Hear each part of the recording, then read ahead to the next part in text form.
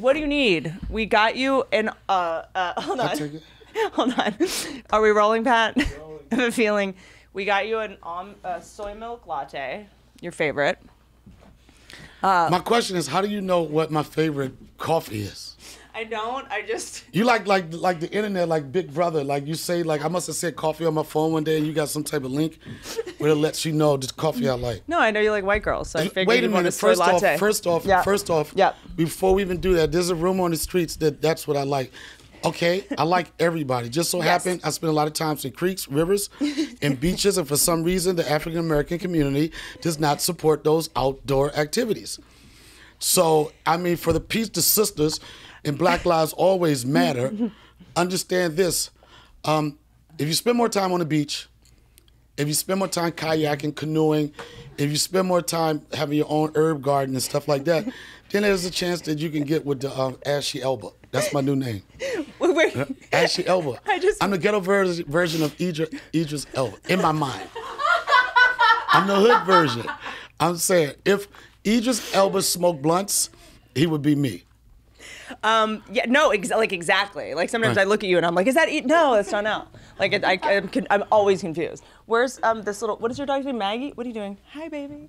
How are you? Thanks for doing this. Let's give them something to talk about. Let's give them something We're breathing to on each figure other. out. We're breathing. This is called negative PCR Talking test. about love. This is just called negative PCR. This is where the world needs to get back to. By the way, not Look. ashy at all. I can take my shirt off. Not at all. take my shirt Not in the slightest. It happens sometimes. I'm pretty sure. Look, isn't he ashy? No, I'm not a great ad for your new lotion. It's a funny thing that you would say that because I have a gift for you. Yes! Give it to me. I'm Lotion. rich. Ultra body lotion. More lotion for you. And it's not just a gimmick. It is filled with all type of things that white women like. It's shea butter. Yep. It's Mungungo oil. You're probably not familiar with that. Whenever I say that, people say, I don't think you're pronouncing it right. But it's Mungungo oil. It's somewhere in Africa. Mungungo oil. Mungungu. Mungungu oil. You got to say it with like more of a coming to America voice. Can we work on that? Go deeper. I'm so close to getting canceled. I feel like I shouldn't push it. You getting canceled? No, but I just want to. I don't want to appropriate. I'm just saying we're gonna talk about that because I know that was you're just saying it close to getting canceled. I think the more you say I'm gonna get canceled, maybe the less you will. No, but I try to get ahead of it. Here's people that get canceled, Whitney. Okay, who? It's people that feel like they need something. It's people that are desperate. Yeah. It's not people that are independent. It's not people that build their own brand. That's true. It's not people that have got people to fall in love with them for years and years. It is usually the weak-minded people that think they're going to need something. Oh, my God, if I lose this, I lose that. But look what you've done for yourself in regard to when a person like you say, I'm going to get canceled, and this is no disrespect, you're not on TV regularly right now. Right. You've had that experience. You were able to be very successful at, but then at the same time, okay, what if these opportunities don't present themselves to me anymore? Yeah. What the fuck do I do? Yeah. Even when, I remember when you first started doing the podcast. We talked to each other in the parking lot. We talked about it, and then it was like, one thing about the podcast where it gives you a sense of independence. Mm-hmm. If you feel like I don't need these people to sustain a decent lifestyle. Right. Like, that's why people always like, I'll post some shit, right? And then people will be like, oh, nice knowing you, R.I.P., they give me the 21 gun salute. Unfollow. Bye, unfollow, you're canceled. I'm like, you like, it's hard. When you have a fan base and people that love you, that small percentage that try to cancel you, they can't overpower the people that love you. Yeah. Actually, it kind of makes you stronger because then because your people like want to get behind you and defend you. Yeah, and then it's like, and you're also just giving us more press when you guys do that. we do it. It's just, I don't know. We're addicted. I've discovered a lot of hilarious comedians because they like got canceled. And I'm like, he's funny. Yeah. Then people, you know, they make comebacks, and you know, I just don't believe in the whole cancel culture, and especially so because I roll with Dave Chappelle, and I saw him pretty much say, "Fuck y'all. I'm gonna say what I want. I'm gonna do what I want when I want to do it." And it worked. Everybody don't have the balls. Everybody don't. I don't know if I said this on your podcast, but I've said it on different platforms. When you consider, especially the business that we in, we think we're great, right? I think I'm great. You think you're great? I'm not known for my astronomical self-esteem, but I think I'm good at the things that I've worked hard at. So, with that said, when you hear somebody say something, give somebody else their roses, not that you're envious or jealous, you ask yourself, I'm great, but what makes this motherfucker great? Yeah. And that was a question I asked myself with my relationship with Dave, right? And I said that the thing that makes him great is that you have people that are funny, but you don't have too many people that are funny that have what I call a Muhammad Ali moment. And a Muhammad Ali moment is when you have to stand for something, when it's you got to consider your morals, your values, and what's true to you, and you make decisions that don't necessarily put in a situation for financial gain. Right. You know what I'm saying? Muhammad Ali said he wasn't going to fight in Vietnam and shit when he was at the prime of his career, costing millions and millions of dollars. He didn't say, oh, fuck that. Maybe I'll go in and then I won't be in war. They'll protect me or whatever. But he stood for something. It's about integrity. The point where you decide integrity is more important than cashing the check. Yeah, and everybody can't do that. You know what I'm saying? I mean, like I value integrity, but at the same time I like to make money. Yeah. There's no integrity lost in cashing the checks. Yeah, I'm like, can we just get him to apologize? You know what I mean? Like, can we just say, we had a bad day? When you call me nigger, he walked under the bridge. He woke up on the wrong side of the bed. Honestly, muscle memory. I mean, old habits die hard. It happens. That's why when I hear about cancel culture and stuff like that, I don't really subscribe to that, and that's one of the reasons I'm excited about the podcast I started and some other things. I was gonna say, I think cancel culture helped us all start podcasts in a way, so I'm a little bit grateful because I was just like, oh my God, like we have no control over if some corporation is gonna fire us if we say Jesus Christ or some. Or you know what I found out during the pandemic and didn't get into the podcast world? White people have been keeping podcasts a secret from black people. Listen to me. Okay, Donnell just said white people have been keeping podcasts No, a secret. I didn't say it You know loud. what? But here's what I'll say. No, they haven't. Those ones just aren't popular. No, the popular ones aren't a secret. They kept it away from the black community for so many years. They let us work our sets out every day to go on the road to make the money that they make in one fucking podcast. Well, because black people usually have there's a lot of untalented white men that their only option is just to sit around and talk. That's true. Black people are talented. I was going to say. Black people are very talented. Neil Brennan once said, the average black person is funnier than a white comedian. No, he said the average black person. It's funnier than a white comedian. Most of the working comedians. And it's true. Yes. So it's just something, I don't know if it comes from going through so much pain. Yeah. Adversity. Yeah. Like when things hit you so much, what do?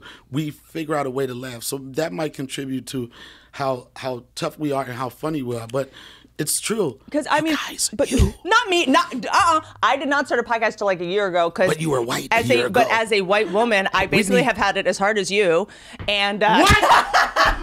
Oh, what the fuck is going on? I mean, as a white woman, no. But I was just like, who's gonna want to listen to me talk for 3 hours? Like in this business, I'm like, you always have to be twice as good to get half as much. Right. Like and the idea of just like guys sitting around talking, I was like, but no one will ever want to hear me talk. Like right. who wants to hear a white woman just talk for 3 hours? I didn't know that was a business. You knew. I mean, I hate to break the news to you. We start off with this conversation. I got to get my sexy voice on right now. But I would pay to hear a white woman talk all day. Preferably in a bikini, preferably in a kayak. With one oar, then I'm the only one doing the stroking. If you ask me who I want to have a conversation, that would be you. We got you some snacks. Okay, Karen. We got you some snacks. What?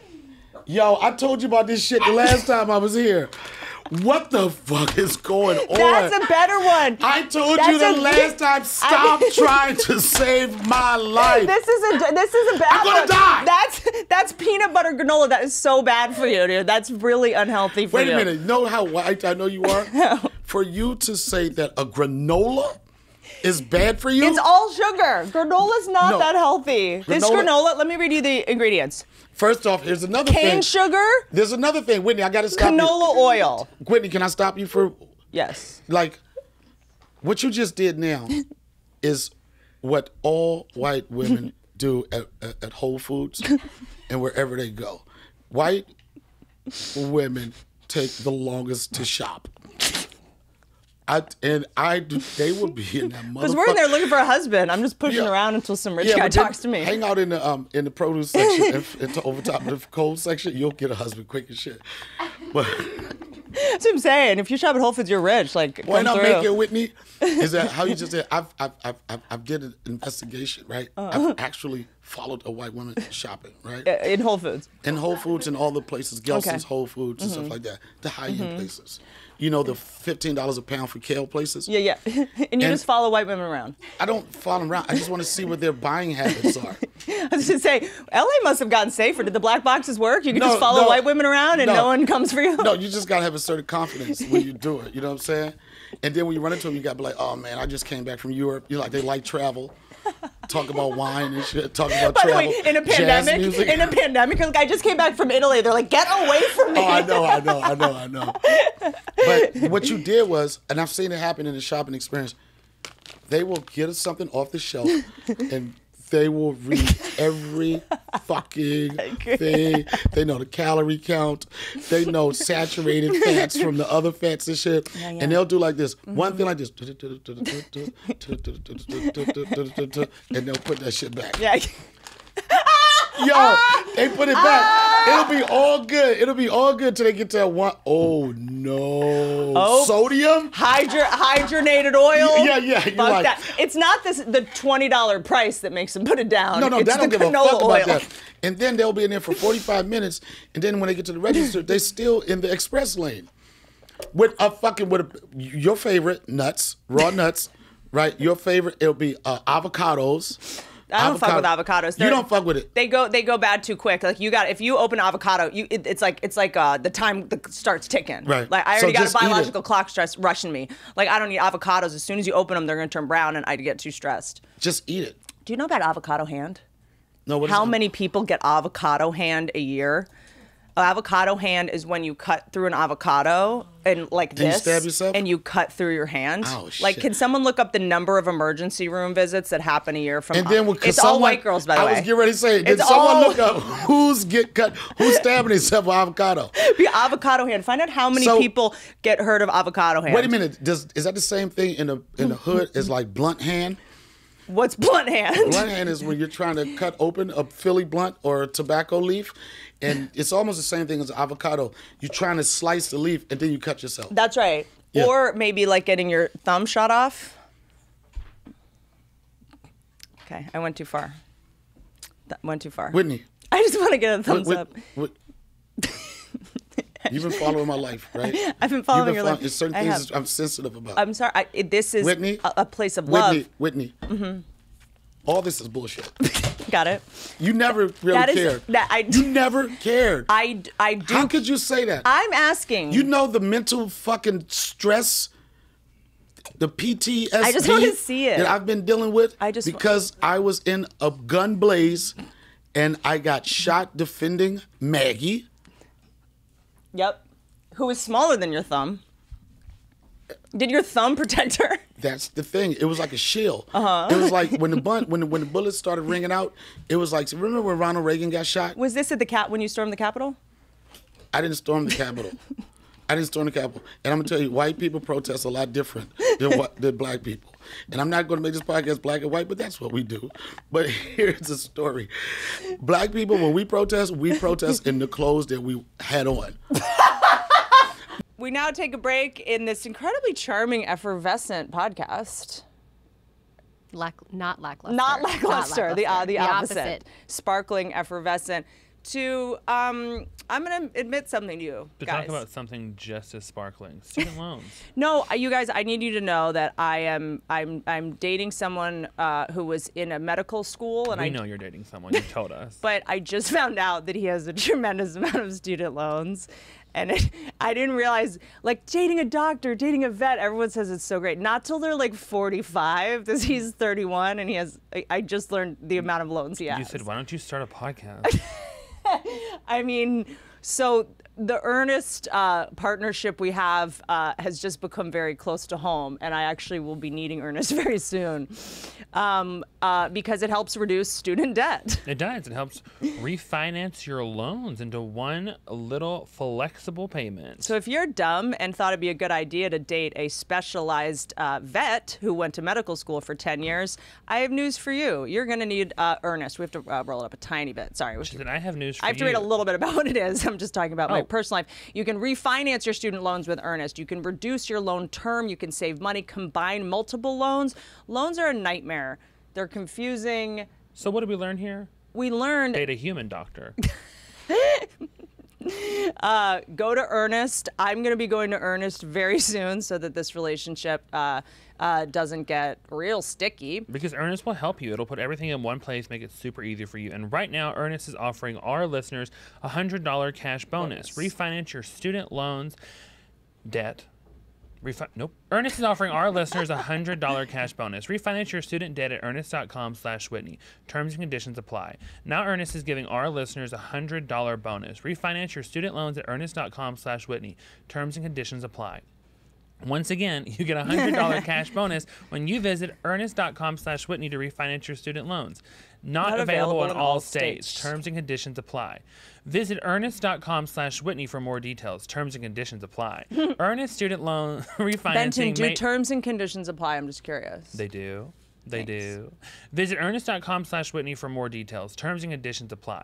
Earnest student loan refinancing made by Earnest Operations LLC NMLS number 1204917, California financing law license number 6054788, 303 2nd Street, Suite 401 North, San Francisco, California 9410. Visit earnest.com. 107 94107. Do you want me to do it? I'm really good No, at we it. just can't talk during the green, remember? You can't. I mean, Well, I'm just going to read from here. Visit earnest.com/licenses for a full list of licenses. all right.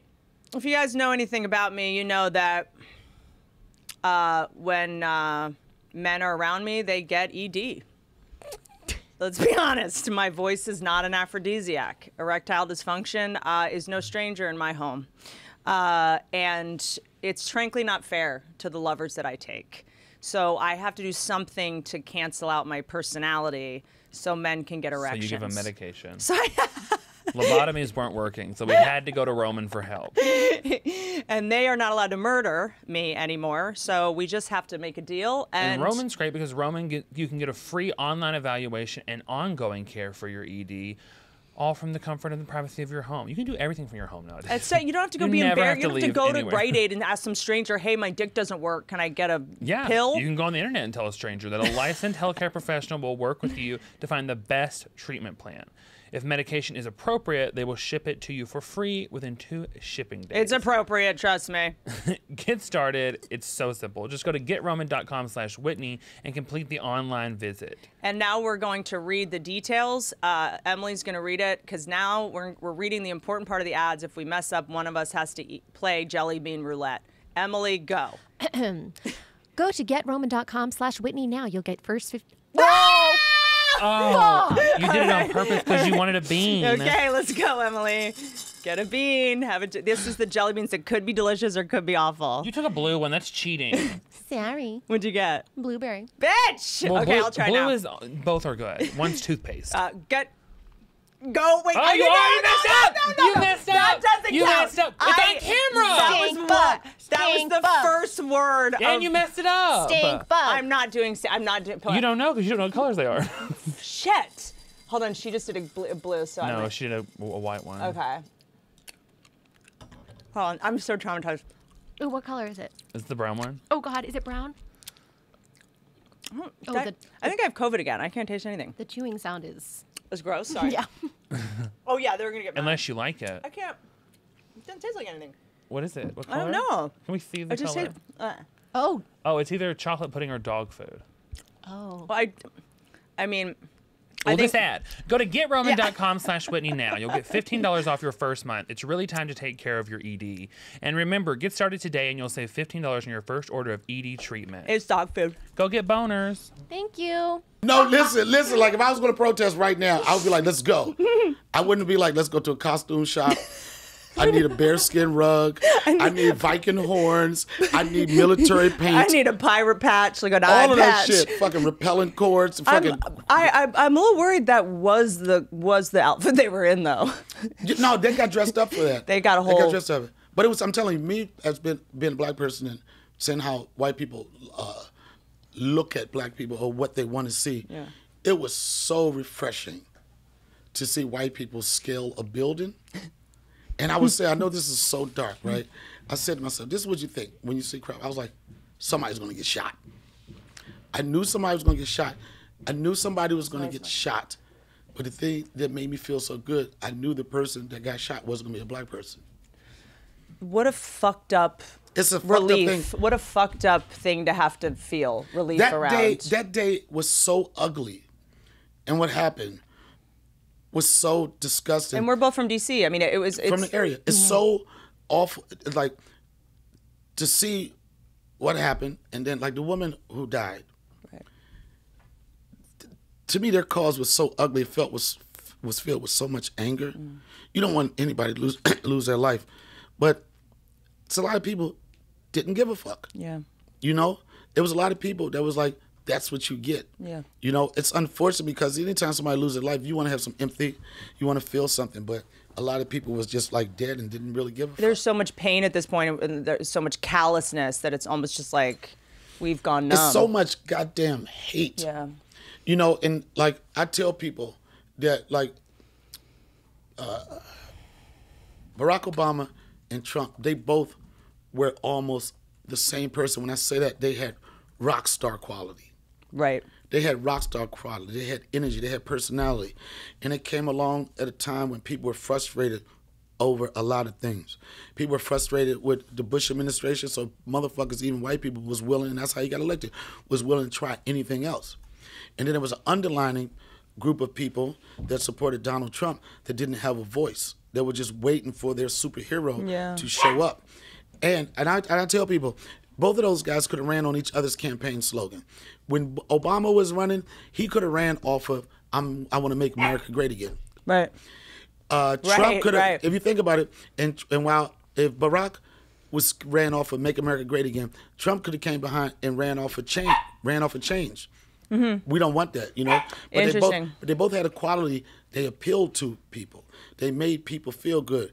But one of them, the awful thing about it, it came from a place of hate, and what it did was it just let hate build. It let hate grow. It let hate manifest in places it wasn't supposed to. And I've said this before, whatever you think Trump accomplished, whatever, it doesn't matter if he did good with the economy and some of the things that people say he did, it was just hard to root for him. Yeah. You know what I'm saying? Like for you, like, and I don't know if I said this before, but like in your situation, you're a small business, right? Right. In my situation, I'm a small business and I'm a veteran. Damn. So some of the things that he provided for those two people, I could possibly say, you know what? If he wins, whatever. Mm-hmm. These are things I can take. Appreciate. I can appreciate. Yeah. But the ugliness is what made it so fucked up. Right, and even with, and I'm gonna be real with it. Even like everybody was like, you got your president with Barack Obama. People were happy. No, people weren't mad. People weren't mad at white people. Yeah. They wasn't like, fuck you. They wasn't dressing up. They was fucking happy that something that they waited for so many years, something that could inspire and motivate them, happened. Hate's a drug. Self-righteous indignation's a drug. People are addicted to hate. It's wild to watch because I don't think anyone wakes up in the morning and is like, I want to be hateful and hate people. I think people are addicted to hate. It makes them feel important. It makes them feel meaningful. Like, it's just, why would you choose that? Some people, I've been in relationships before, right? Right? We all have. And like, and found out some of them were toxic to the point, like, you know, you have people that they're not happy. Yeah. Unless they're mad. They're addicted because and when they're mad, that's a good fucking day for them. Adrenaline makes dopamine. The same shit you get from weed, from heroin, whatever. It is a drug. When people start fights and adrenaline, they're recreating their child. And then when I see people that hateful. To dopamine, does that get anything with sex or anything? Yes, absolutely. It's what you get when you have an orgasm. You get dopamine when you. What is that thing when you choke a motherfucker right before they about to bust one? The David Carradine It's got a name now? I can't say that word. What is it? Autoerotic asphyxiation. And this is what I found through my years of being experimental and things. Dating white women. White women. Anybody, by the way, you're just trying to kill them. Listen. Anybody that can pronounce that likes it. Anybody, and as a man, I think that a man should be able to choke a chick for 3 Mississippis. And if you're black, you should be able to do it with a noose. Do it with, oh no! God, It God, just I'm only praying, feels I'm praying. fair. I'm praying. I wouldn't even talk That's about my how role play. reparations start. That's how it's That's going to what it start was. in the bedroom. We're gonna get it. We're gonna get it back. We're gonna connect these cultures one fucking orgasm at a time. That's where we need to connect. No, I've never. The thing is that at least the white guys I've dated with audio, they try to choke you, but they sort of don't go for it all the way. So then you have to act. You have to be like, oh, like, Oh, you gotta make noises. you got to and stuff. either do it or don't do it. Don't make me act. Do you have to like do like? Yeah, like, they'll kind of do it soft, and you're like, oh, like What are we about doing? does anybody ever like? So is it works better with a hand or like what about it like a Yeah, a whole? What about a whole wraparound? From What the about back? this? Yeah. Like an arm bar? Yeah. I haven't had What that. are the type of things that you communicate when you have a woman in this position? I'm going to do my guess, and what would you say? How would you communicate with her? Like Yeah. where like If I had it like this, look at my face. you would just say buy my lotion on DonnellRawlings.com. No, you got to say, shut the fuck up, bitch. Right? You got to say, shut the fuck up Yeah. first. And then after you finish shutting the fuck up, then you buy the lotion. What- But you know what I'm saying? What's you the got, craziest thing a girl has ever asked for in bed where you were like, no, I have a lot of guy friends that are like, they're asking me to hit her, she's asking me to choke her, and I don't want to. spit in my mouth. Yeah. Yeah, I've had that. Mm-hmm. Yeah. What is that? I don't know what it is. I don't know what it is, but If you do it, you better not miss. I got the spitting. You better not. You better not miss. But when you in the think about it, when you like in the height Yeah. and you're trying to get those dopamines popping, Yep. right? Dopamines, I like that. Yeah, you ever in a groove so good that you say to yourself in the back of your mind, why isn't anybody filming this? No, I'm just saying, like, you like, oh, this is the day. Why are we recording this? We need to archive this because No. I don't know if I can reach it. You never had that? During sex? Yeah. Where you in your mind, you was like this, fuck, I want to watch a playback of this. It's literally the only time I'm not being filmed. It's like the only time, you know what I mean? I'm like, I don't know. There are times where I've afterwards, I guess, taken photos or something to then send him later to try to keep him, to remind him, like, I did that thing. Don't forget I did that crazy thing you wanted me to do. If there's like a costume involved or You said something. after, like, he's gone, and then you take a picture? I mean, like, if I've dressed up in a costume or done something. Wait a minute, you do that? Like, not like the QAnons at the Capitol. I'm not buying I'm not raccoon saying, hats. I know you just, but I'm not saying, I know that you're in a relationship and everything, but there's a couple of posts you put on Instagram with different outfits, and in the community, there's a phrase we use, oh, she could get it. Thank you. Yeah, like, but- she could get it. Thank you. It was the same thing when 50 Cent connected with Chelsea Handler. It's like one episode, oh, that bitch could get it. Thank you. I'm glad you're flattered by that. But I'm just saying, you've had some pictures. I was like, and then you say stuff like that. I was like, I knew there's a reason I got you back for a second time on the show. no, you got me. You got me back on the second time because I had so much fun, and you were so awesome. You know what I'm saying? And then at the time that I came in, you know, and we still are dealing with some of those troubles. Yeah. But I don't know. It was a very, very testy time, and then we had to maneuver around, you know, being responsible in the things we said and being funny at the same time. This was literally the week after George Floyd. We were just trying to have a really difficult conversation, uncomfortable conversation, and navigate it, and it was so healing. It was great. I felt so good about it. I know probably had some reservations about it at first because he was like, who am I to say this? But like we talked about, is that the only way you can get change is you have to be able to create dialogue. Anybody got to be able to communicate with people without being angry. And also, that's like one of the great things about podcasts. You can have long 3-hour conversations to talk about a subject that could never be discussed in 8 minutes on a talk show. Do you know what I mean? These are such complicated issues. So did the black squares work? Is racism fixed? Yeah, it's all over. Good. Thank you. I'm glad It's all over. It's all over. They wrote a check, right? Black people You like, gotta fuck that. We want motherfucking justice. How much? $2 trillion. All right, we're all good. Everybody go home. Those signs, we can take those down. We got it. So the Instagram worked. No, it didn't change. But I will say, when we talked about it last time, I think people have a different look on how black people feel. And even when we talked about it, we've been through so many situations where police have wrongfully killed people and nothing really happened, and you felt like black people were the only people that were concerned about it.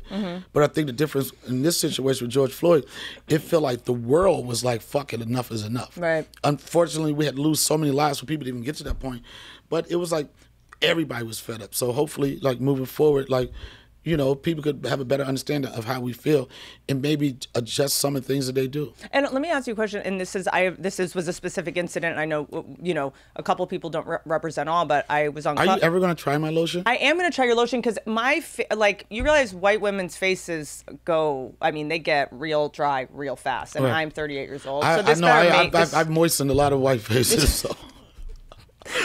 Wait, what's actually in this lotion? What is this? It's I really mean, good. this is, you know that I'm like a lotion whore. Oh, you no, know when I'm telling you, then I'm about to pimp you. But can I put this on my face? I will Yes, put you this can on put my it on your face. Okay, good. Yeah, but try it on your hand. Just, a little goes a long way. All right, so really don't go crazy. Oh, that is real thick. Yeah, but that's why you only need a little bit. Ooh, what is that? What is that? Coconut? Pineapple? Black jungle fever. Oh, God, that smells like so fever. good.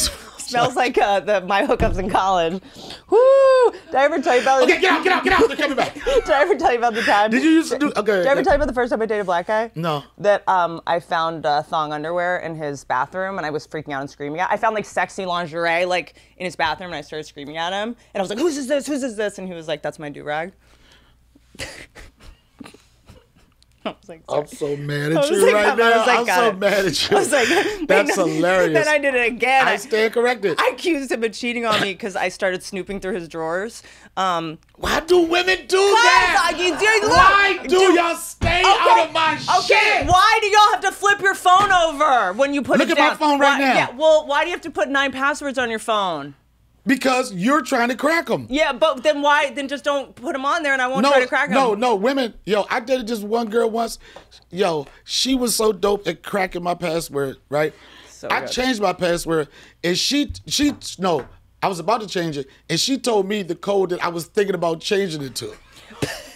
I was like, this relationship is over, bitch. By the way, this is the most moist cream I've ever had. Like, I'm like slipping around. I'm telling you, this like, is the most moist cream I've ever had. And watch how long it lasts. Because my body sucks it up and right it away. has CBD in it, so like if you got inflammation or any of that type of shit, it just makes you feel good. The lotion makes you fucking feel good. That is like, because I'm so. Can I get a little? Yes, dip? you do need a little on how the elbow. elbow. How the fuck I'm gonna give you lotion to ask for it back? Let me get this. So and then the second time, so it'd be a before and after. Go ahead. I accused him of cheating. Why? Because it had been 4 but you months. were young then. But he was also a professional athlete, and he had a lot of shit in his DMs. Yo, basketball or football? I used to have a big butt. Basketball or football? Football. I used to have a big butt, Donnell. Right. You don't yeah, I mean, like, you know, I'm not like. It's not gonna be like, oh, get me crazy. I'm a medium butt. Guy. Yeah, people, my friends, we never have issues going out. Yeah. Never. I'll be like, look at that girl with that flat ass over there.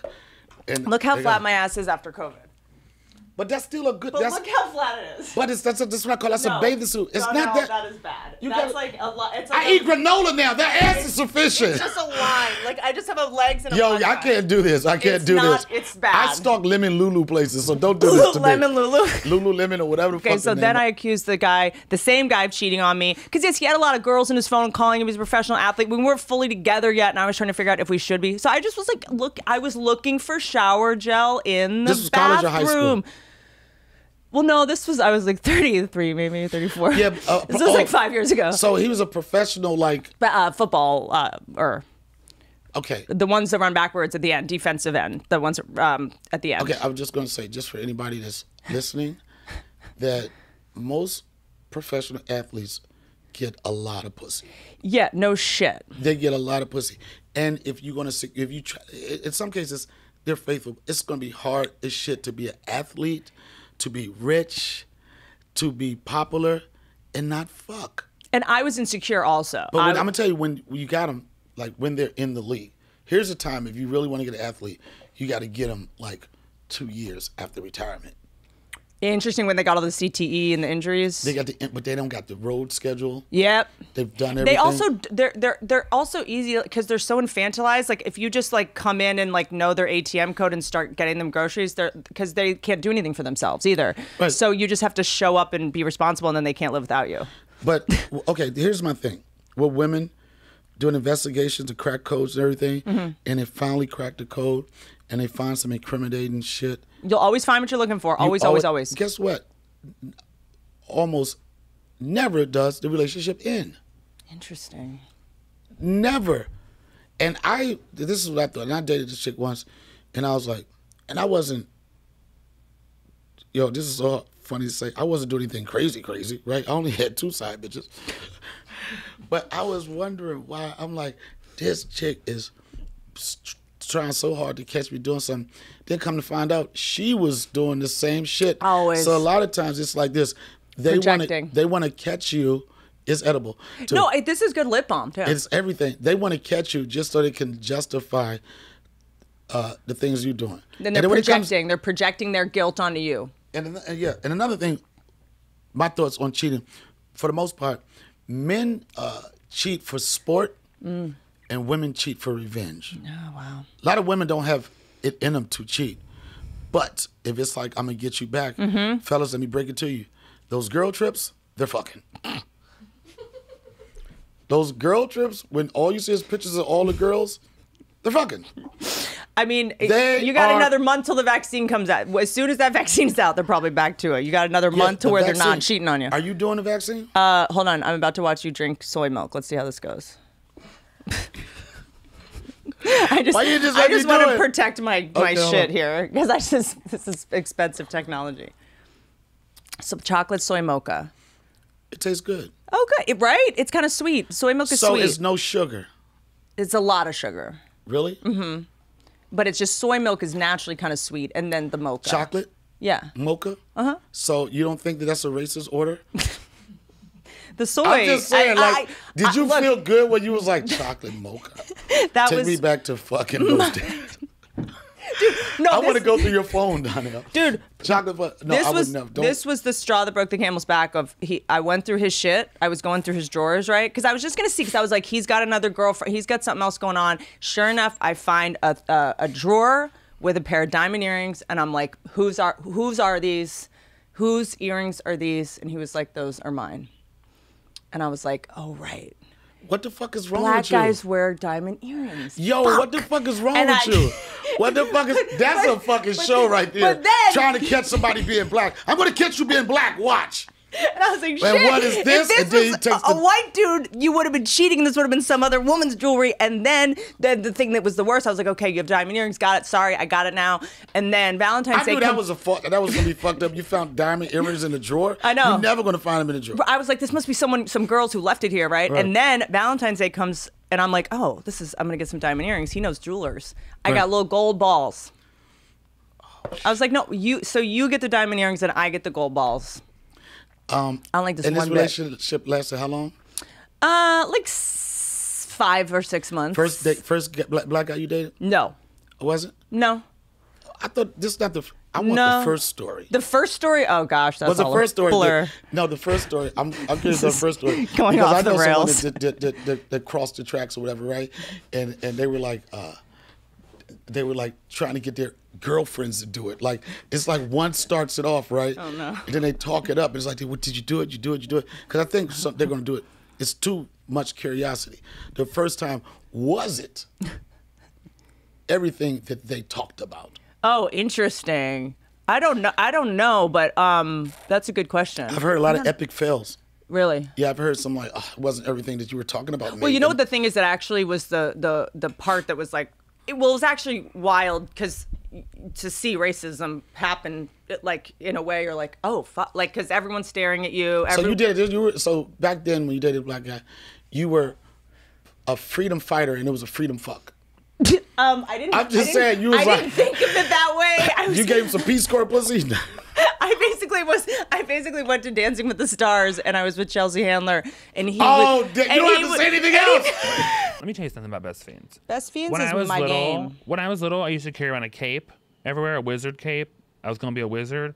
But now, Best Fiends, it's in my pocket at all times. So look at this. Best Fiends is your replacement for dressing up as a wizard in public? Yes, look at my little team. And we're fighting slugs. Let me see. Hold on, but wait. It's so fun. You just get to, like, I have to connect these little strawberries, and then it makes my little scorpion shoot the slug. It's so cute. I love it. And then you can level them up. I'm literally obsessed with leveling them up because they change outfits. They look different as they grow. I know, but why can't I get these raindrops going? I get stuck on the raindrops. Well, this is the very first level, so let's just... Because I had to re-download it. He's green, so you have to use green. Oh, cutie. He's, oh my God, he's so leaves. Cute. But so look, when you touch this thing, the little guy smiles. It's so cute. I'm obsessed. Best Fiends just puts me in such a good mood. It's like this puzzle game. It's like a mental puzzle game, but it's like There's so many characters. There's so many different ways to win. It's really, I mean, Honestly, I've been playing it since quarantine. I'm like obsessed with it. At this point, I think it's the only time when I go into my phone, it's the only time I do something healthy for myself. My phone now I associate with like negative texts, bills,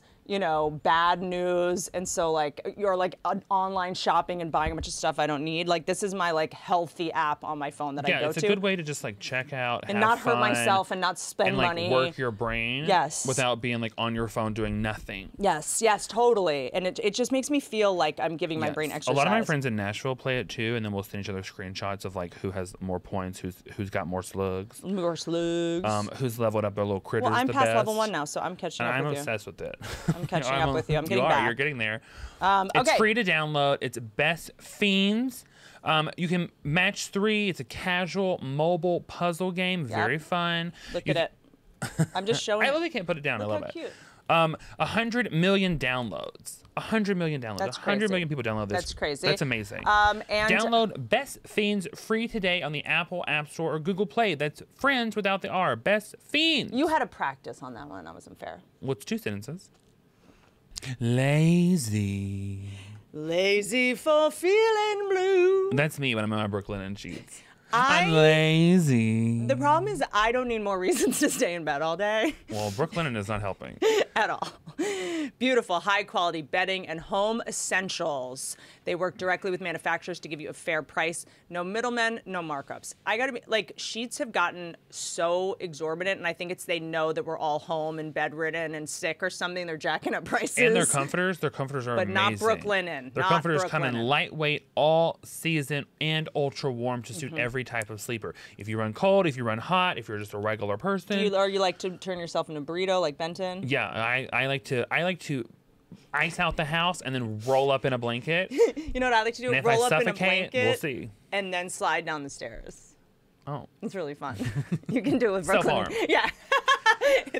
Be safe, guys.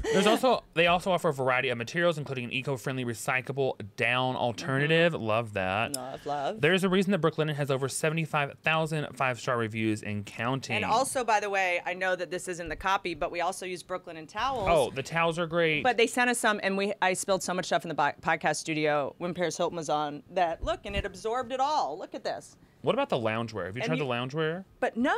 So comfortable. Give it to me. Loungewear is my whole life. It's so comfortable. But look at this. I put so much makeup on this, and then it washes right out. These are the only towels that the makeup, it doesn't look like super I've been, absorbent, doing really easy to clean. blackface. They're very soft. Treat yourself to the ultimate comfort with Brooklinen's Comforter Collection. Go to brooklinen.com and use promo code Whitney to get $25 off with a minimum purchase of $100. That's BROOKLINEN.com and enter promo code Whitney for $25 off with a minimum purchase of $100. That's brooklinen.com, promo code Whitney. Damn, I was trying to distract you the way we used to do in basketball when people did free throws. I didn't play basketball, so I know how to ignore jocks. How you like that? I'd probably have way less pregnancy scares if I did too. Cut. Well, we were doing a summer camp, Yeah. Chappelle Show summer camp, and Chelsea came out, and then during the summer camp, I became the river ninja. Yep, You know that part, right? I do. I got in touch with nature. I started doing earthing and grounding, getting in touch with my chakras. In earthing and grounding, that's when you're standing barefoot on the dirt and receiving the sort of electricity from the ground for your ions to be balanced. Yeah, that's earthing and that's grounding. Yeah. Then they have another thing that's a combination of earthing and grounding. It's called sun eating. Ooh. Right, and NASA did a study on it, the health benefits. And what the combination of what you do is like you get in touch with the ground barefoot, right? Then you got to walk somewhere where you can see the sun, right? And then you're supposed to look at the sun, not when it's when it's fully out. I feel like that's a perverted thing to say. Not when you don't supposed to look at when it's fully out, Right? But like when it's coming up, and you add 10 seconds every day. It's a practice where after a certain period of time, your eyes get used to it. Right. And it can help you with your diet. It's so many things. Well, because it sets your clock, and also you get that vitamin D, which everyone's talking about I got for that your immune vitamin system. D. But do you know that got that vitamin D. But do you know that Too soon? the way to get the most sun and vitamin D the fastest is through your butthole, and people are sunning their buttholes. And guess what? That's why black people have a vitamin D deficiency. That's one vitamin. Fuck that. Well, I'm not doing that. You open your butthole up. Look at they open. This is to the sun. No, first off, how did you even? What was the conversation that happened where? Who said it? I know it was somebody like this. Oh, you really want to know how to get that vitamin D?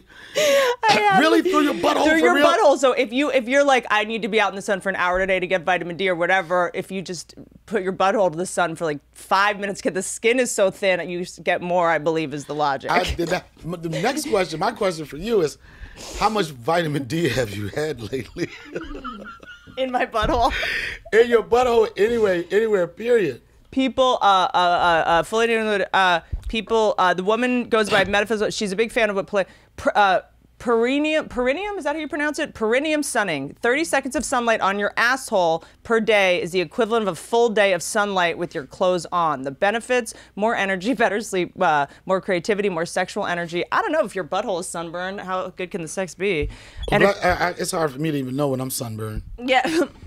I'm telling you, I did some dumbass shit. I was like this. I said to myself, black people don't get sunburned. That's what I said. Me and my friend, we were in Naples, Florida. One of my friends had a boat. We went on a boat, and we was like, because when you go, like when you spend a lot of time in New York, wherever you go somewhere down south where it's sun, you want to come back with a tan. Yeah. You let people know I've been on vacation. So we didn't know anything about FPSs or what's that? The shit? SPF? Yeah, the number that regulates what type of sunscreen you would have. Right, like SPF or UV. Yeah, and it has like a number attached to it. Yeah, but a lot of those are fake. Apparently, now they go up to like 180. Apparently, it doesn't really go past 40. We didn't know anything about it. Yeah. We grew up on baby oil. Yep. We had tin foil and baby oil, and we got in the sun. We was like this. We coming back. I'm coming back with a new name. They're gonna call me Chocolate Buddha when I come back. I put that baby oil on. We was on that goddamn boat for like 5 hours, and I was like, oh shit. The next day. No, dry. Yo, my shit was tight. My neck was tight. I was a cinnamon color. I was like a brown and a red, and that shit was painful. We didn't think it could happen. Yeah. You know, because you. So you just learned that. Yeah, I just learned it then. Yeah, but it was like it was an awful experience. But I love that you. I feel like I watched it kind of happen with you when you were out at Dave's in nature. Like, do you feel like you've like reconnected, or connected? I feel like Hollywood was alive for so many years. I feel like the energy and the vibe they create here is like, you have to be here to make Hollywood. Yeah. You know, and for the most part, they want you to be scared and need them. Yeah, for the most part, that was the case when I first started doing it. But because of podcasts, because of virtual this and virtual that, you realize that it doesn't have to be here. And like when I first went out there, it was at a time where, you know, it was stress in my relationship or whatever the fuck you want to call it. I hadn't told jokes in a while. I really loved the community out in Yellow Springs, Dave Chappelle and the whole crew. And I just needed to fucking get away. You know what I mean? Just get away. Not run away, but just get away. Then when I went out there, I started realizing how simple life could be. Yeah. You know what I'm saying? Like when I used to be like, not that I'm a fashion person like that, when I used to be like, oh, I need these new shoes. Out there, I was like this, I just need a pair of fucking Tevas. That's it. I just need a pair of Tevas. Tevas. I went from Adidas to Tevas. I went from the streets to the creeks. I went from the hoods to the woods. I went from oars to whores. Yo, Whitney, I became river ninja. Yeah. And I wasn't mad at it. Yeah. It was simple shit like finding peace in a river. Yeah. It was just like, you don't need this. Like where, you know, Hollywood motherfucker, you think you need 34 belts and shit. No. When you in the fucking Midwest and you fucking on rivers, you need one fucking belt. Yeah. And one of them ones with the little loops on it. Yeah. You know what I'm saying? It could be used for anything. You could pull a tractor out of a ditch if you need. It can hold your pants up. You know what I'm saying? You could pull whatever. I was finding out that it's simple shit. I never thought that I would be excited about seeing a Marshalls. Dude, Marshalls is the shit. What? I'm telling you. Dude, Marshalls has it all. TJ Maxx is. Do you remember Filene's Basement? I remember that. Dude, that was my shit. But the reason why I never thought I'd be excited about it, because when I was growing up, this is where I grew up. Going to Marshalls, going to TJ Maxx, those places, it represented you didn't have enough money to go to other places. That's right. So once you get some money, we're like, I can go to other places. You forget that in Marshalls, everything is $19.99. Yeah. They got one price for any fucking thing you want in there. Do-rag, $19.99. Diamond earrings, $19.99. Butthole plugs, $19.99. They might be in the DVD bin, but they're $19.99. Yeah, they're gonna be right now. But it just felt like it felt like such a connection. And I remember the day when I really felt like I was going to become the River Ninja. I was on the Mad River. Shout out to my dude Ted Greek, whatever the fuck it is. I was on the Mad River, and one of my friends, been known for years, Patrick, we're both in different kayaks, right? I'm in one, he's in one, and we smoking a joint, right? And then you could just hear like birds, water, and it was just so peaceful. We were just chilling, and then he said, Donnell, this is what life is all about. Yep. He said, this reminds me of building bike ramps in the backyard and going crawdad fishing with my dad. I was like, well, you won on this one because I didn't do none of that shit with my dad. But I felt what he was saying about the simple things of life. And in that moment, it just made me think of the things, the memories that my dad didn't create with me, and that how bad I wanted to share those experiences with my son, and how simple it is. You know what I'm saying? We so caught up on like kids, oh, they're hooked to their computers, they're hooked to their phones. A lot of that is because that's the easiest option to give them. You know, my son. Are you fishing with them? Are you taking him to hike? And people complain and they don't give him another option. They don't give him another option. And then my son, like, he's just like any other kid, like the YouTube videos or whatever. But when I take him out, and when he finally came out, when I took him out in nature, it wasn't about that phone. It was about skipping rocks. Because it's also, my thing is, my phone's super addictive and compelling until I go into nature, and I don't have a desire to even look at it. You don't want to do it. You know? I mean, you don't want to look at it, but, you know, for some reason, we're a society that we feel like we have to capture every moment. Well, we don't want to. We don't want to tell a story. We don't want to be like, you know, when we were coming up, and I'm some distance from your age, but it was like this. You had to see the story, and you had to have the person who knew how to share the story. That's right. And that's the only way. And when you saw them, Whitney, you was like this, yo. You know, everybody, you remember that time we were at the backyard? There was no, let me just show you. Yeah. You had to tell an amazing fucking story. You know, you didn't just get to go, here's the video. Right. And then as that story grew over the years, it always changes. Always you embellish. When you hear that story, you're like, wait a second, you were in Jamaica? I thought you were in Van Nuys. No, it's different. And then you have to get more, especially for my community. Yeah. Like, when we tell a story, it's very animated. Like if I tell you a story, like you could be like, you would tell a story, you'd be like, Donnell, I was walking down the street, you know, and a guy pulls me over and I got upset. I couldn't say it like that. I was like, Whitney, I'm walking down the street. You know what I'm saying? I'm walking. You got to be like this. How was you walking? Okay, let's do it. You got to keep asking more detail. Okay, then what happened? So I'm walking down the street, right? Okay. Okay. Were you roller skating? No, I wasn't roller skating. I was just walking. It's been times where I rolled. Oh, got it. Okay. Right? But it wasn't that day. I'm just regular old walking, right? Okay. Then, like, when you change direction, I'm walking, then boom. Boom, what happened? You saw someone? No, boom is not a gun. Yeah, boom. I saw him, boom. Yeah. I'm like, come over here. So then I stroll is walking too. Okay. Then I stroll over and I say, what's up? I give him a high five. You know what I'm saying? You gotta act the whole story out. Yeah, there was no, when we were telling stories and shit before social media, you had to be entertaining. Right. People stopped learning to be entertaining anymore. It's easy. Here, look at my phone. And by the way, I've taught, like, in some of these YouTube stars, when you talk to them, you're like, oh, you've only been doing this for a screen. Like, you don't know how to do it to people. Yeah, they don't know how to be. You know, you don't know how to keep people's attention necessarily in a live situation. And that's the only issue I have with the social guys that claim to be comedians, whatever. Let's just be good at both of them. Yeah. You know what I mean? The fact that you have a platform where you can, it doesn't matter what anybody say about the social media comedians or whatever. These people, they're self-made. They're adapting. They're adapting to it. That's what we would be doing if we were 25. We would do the same thing. And no matter what you think of, like, how they get their path to success, they got there, you know, and they got there on their own will.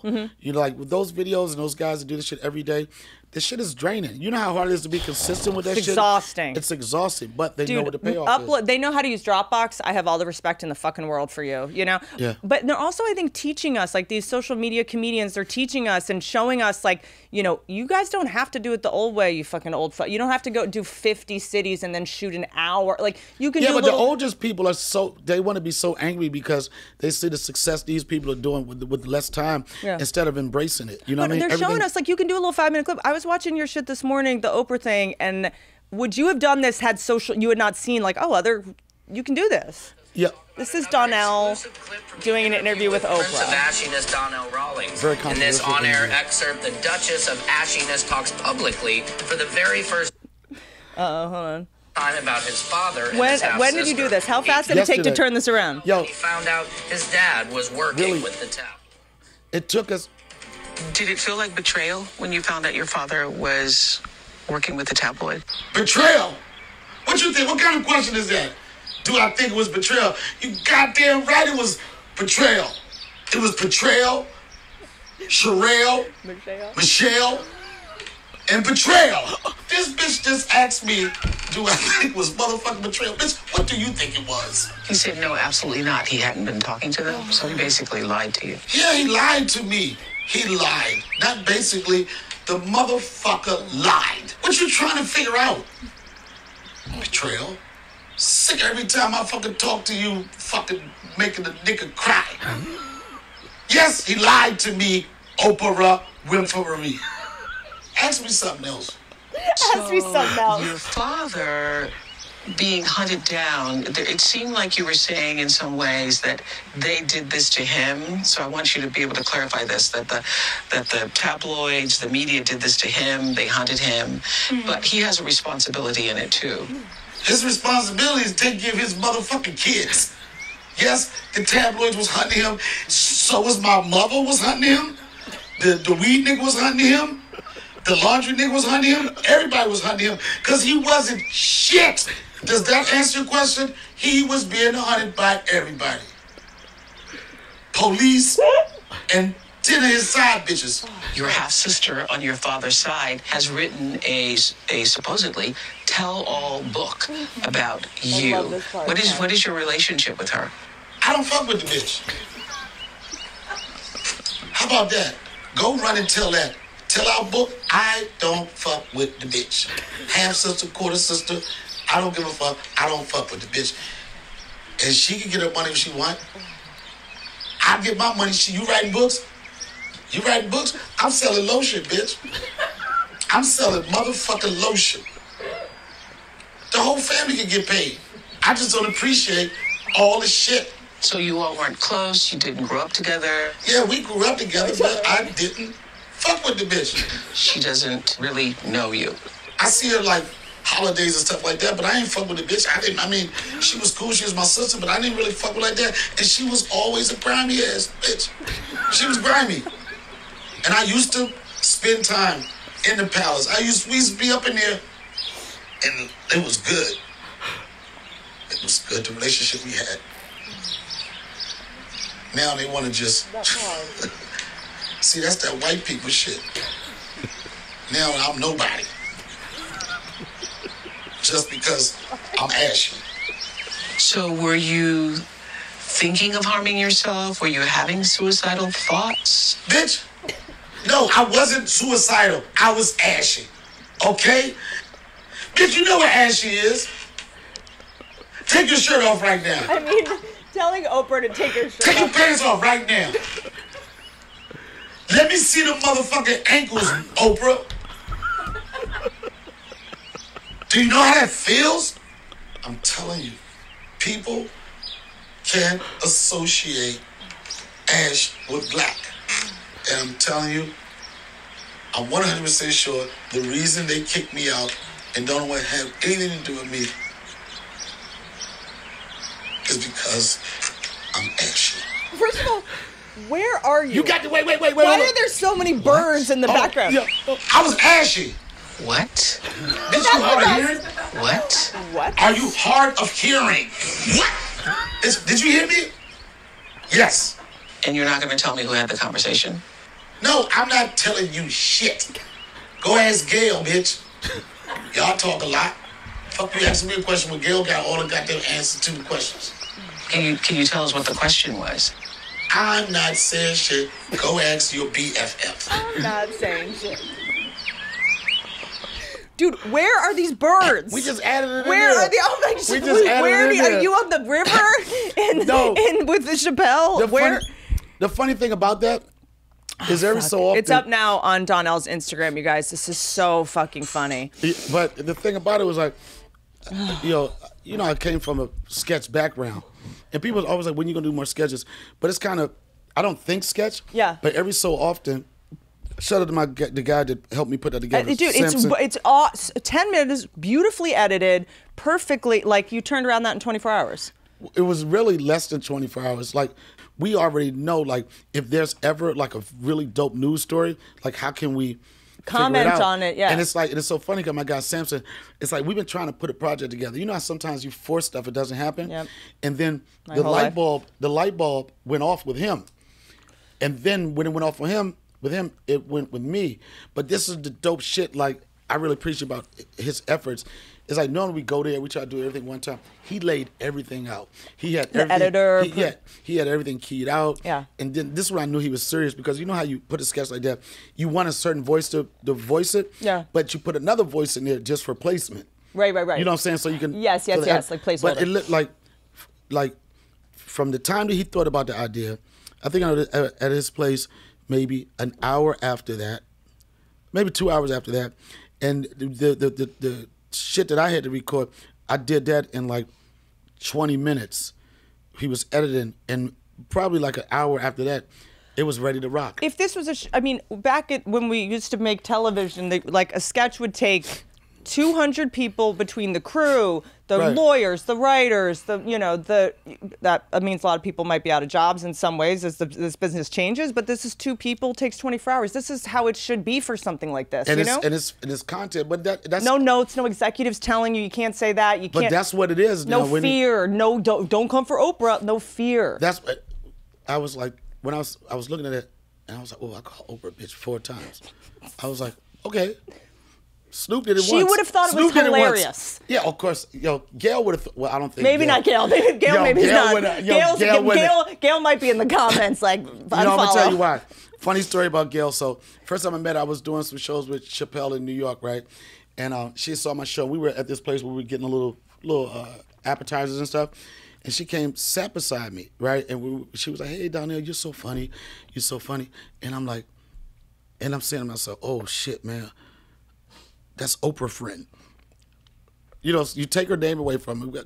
Oprah is so huge, but you know somebody, that's Oprah friend. And then I had my phone. I had my phone right here. And she was like, "I got to get your number." I said, "Okay." I put my phone on. And she tried to look at my phone. I said, "Don't look at my phone." And then I'm talking a little shit. I said, you ain't ready for what's in my phone. She said, "What's in your phone?" She engaged in that shit. She said, "What's in your phone?" I said, "Don't worry about it." Then she said, "Are you on Instagram?" I said, "That's kind of an insulting question for me to be in the field and ask my Instagram." She said, "Okay, give me your Instagram." I gave her my Instagram. And she got her glasses right here, right? And she's looking, she got her glasses like this, right? And she's looking, like scanning through stuff. And I had did this video. Michelle K had this video called You Can't Raise a Man, right? And I thought that was very insulting, especially for me being a man. I was like, it was like I said, I need to do an answer to it. So I did a song said, "You can't save a bitch. If you can't raise a man, you can't save a bitch," right? And I dressed up like this preacher. He had Timbs and shit on and everything. And I had just posted on my page. So she was looking, she was like, "What is this?" And this is when I started the organization, saveabitch.com. Right, okay. And the reason why, it might not be there anymore, but the reason You forgot to pay your GoDaddy on that one? Yeah, that's probably what it was. Your Squarespace lapsed? I let it go out and do anything with it. So it was, she was like, "What's the name of the organization?" This is what it goes to, by the way. Oh, shit. Is that it? No, somebody probably snatched it. It was years ago. Oh, shit. So she was like, "What is," I was like, "I got to," I said, this is what I broke down to. I said, "Listen, I'm an activist. I got this organization." And I said, this is what I said.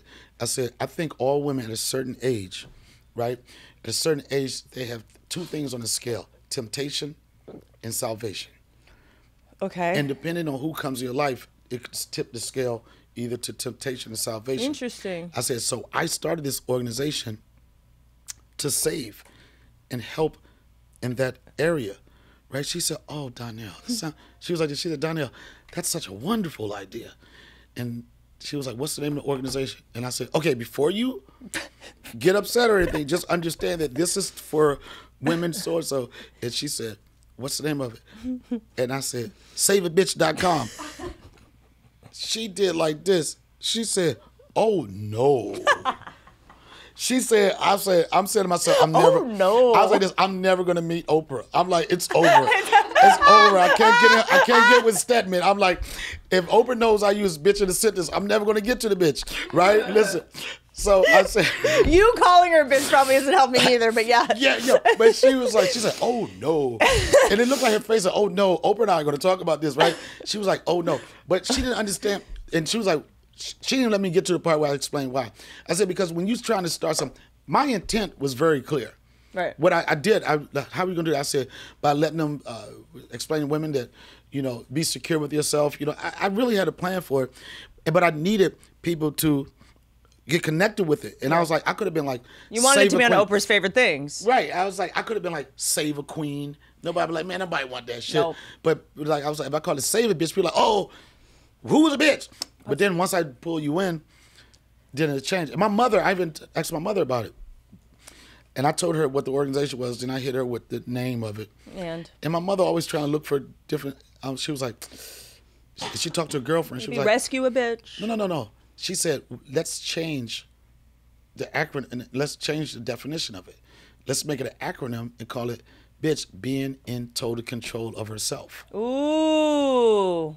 So I said, listen, Oprah, bitch, listen, are you in control of yourself? But that was weird. And I thought that me and Gail would never see eye to eye on anything else.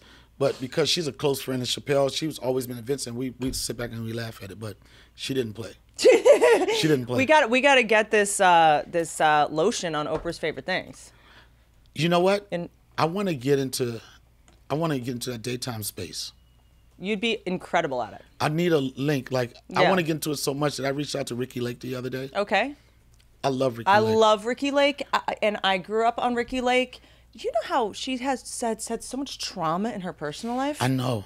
I used to do the show years ago when you remember when a lot of shows were going to, like, we went a panel of different people with different perspectives, right, and everything, and I was part of that. It was kind of the first podcast in a way. Yeah, you know, she was having on regular people to talk about their drama. People don't know. It's so funny about this industry. People want you to be hot your entire career. That's right. But people don't understand. It's like with Ricky. You know this, Whitney. You could be in this shit for like 20 years or whatever, right? And it could be like 2 or 3 years where you just kill them. Yep. 2 or 3 years where you're in the most demand, your tour dates are there, whatever. You might not be able to maintain that forever, but you got those 3 years where you can get it popping. Ricky Lake had about 9 or 10 of them. And then sometimes you got to go away and grow. And sometimes you got to not do the same shit. Sometimes you're like, I've had it. I want to do something else. I'm no longer interested in this. A lot of times when you go away, people are like, where have you been? What happened? And you're like, well, I tried to have a personal life because in order for art to imitate life, you have to have a life. So I can't have good jokes unless I go on dates and have a life. Yeah. And that's how it was. Like, that's how it was. Even to this point right now. The other day, I said to myself, I thought I'd never say this. And I thought I'd never say this because all the money I ever made, it was dependent on doing road gigs, right? I thought I'd never say this, Whitney, that, you know what? I'm not upset that I'm not doing a lot of comedy right now. Yeah. And the reason why I'm not, because the pandemic forced me to pivot. Yep. And I realized, I said, okay, Donnell, you got to look at life as if, suppose you never do a live show again. What the fuck are you going to do? And as much people make fun of me with some of the products or whatever I'm trying to do, but I was like. Everyone makes fun of everyone. Yeah, they do. And they say, whatever, he hawking and shit, whatever. But I was saying, you know what? Yeah, yes, we are. Yes. I am. We all are. I said, but I know I had to make a pivot because I didn't want to have to rely on just touring to make money. And one of the reasons I want to do that, because I'm an older guy with a young son. I want to spend more time with my son. I don't want to have to be out every weekend. So when I first started with the candles. And you had the candles. The Black Ash candle was someone, not only, we ordered more, someone took them. Who was it that took it? Someone like literally was like, I'm taking this with me. One of our guests. I'll try. We just had one, but we'll get more. But my the one with the whale cum in it. My point, what is the whale? Goddamn fucking. What? I forgot. We had, what was that shit? The Black Ash. Ambergris. Ambergris. It sounds like a chick I dated, but you know. It's in the. It sounds like off of coffee or the Starbucks. Ambergris, double latte, ambergris. It's in the Black Ash candle. It smells. But the point I was making was, so I started with the candle shit because I was like, okay, Donnell, what are you gonna do? Because you know when it and first. And you did that candle did well, right? It did. The candle did well, and it's like the most exciting thing about it for me was like, because I have a Shopify app. You know? Oh, nice. So, like, when you hear the ding, you know it's a sale. I felt like an OnlyFans whore. Bing, Bing! I was like, oh, shit, give me that motherfucking candle. And then I started pushing Good. it. I started pushing it. And then, you know, Rogan is the king guy. Yep. You know, it's called the Rogan bump. And thank you again for letting me talk about my candle last time, because I had a lot of sales because of that. White women love candles. I know they do. And guess what else white women love? Oh, you have River Ninja coffee now? Holy No, shit. I'm just This saying. is going to go so well with my oat milk. Yo, I'm saying and my coconut sugar. I'm telling you, the streets I are on fire. love you. Come on. But Yeah. also, here's the thing. You know that the blue collar comedy guys, you know them. Yeah. I was working with, in Austin, we were doing a residency. Ron White Ron was White there. is, fucking love that guy so much. They're the nicest guys in the world. Nothing bad to say about any of them. But I remember reading that Larry the Cable Guy was making $380,000 a month on beef jerky alone. He would Merch. just put his name on it. They were in gas stations. Like, When I tell you River Ninja coffee. is like, and I'm gonna tell you another thing that got me excited. I'm going to fucking build that brand to it's like the Paul Newman come of whatever. Starbucks, please. Huh? What? River Ninja, replace Starbucks. We could do it. Well, I would call it Starfucks. Yep. And all the coffee is black. And You want- Eddie Murphy could be an investor and call Yeah, it you want Falling that- Starfucks you as a want that- callback to that SNL drama. You want the dark roast or what? I'm just saying, I'm going to smell it because I love to smell coffee. Yes. But it's also like, why the fuck not? Like, I had shame about selling merch and stuff. I was like, oh God, do people think I'm corny? I'm like, you know what? I felt the same If thing. you think I'm corny, fine. But here's the thing, though, Whitney. With that said, and I dealt with that, but I was like, you can't be corny if you're selling somebody a quality product. And you know what? The people that think you're corny are probably the people that aren't going to buy shit anyway. Don't and want 'em. Yeah, exactly. They're like comics that are jealous because they wish they could do it. You know what I'm saying? But it just like, I was in Target the other day. And then I was in the salad dressing aisle. I saw Paul Newman face on everything. And then I went to like the pets aisle because I have a pup. And fucking Paul Newman dog treats. I was like, well, Yep. why can't I do that? If I continue to give people quality stuff, like even with the lotion. It was for years. People. I've never been more moist in my life. Oh shit! with That can this. all change. That's right. Give I'm me the cell telling voice. you. That can all change. Never been that moist in your life. Look at this. And this is fancy as Trying shit. to get that wop. By the way, this everything is wet except my pussy right now. I do need to get this. But aqua, I love that it's aqua in parentheses, purified water.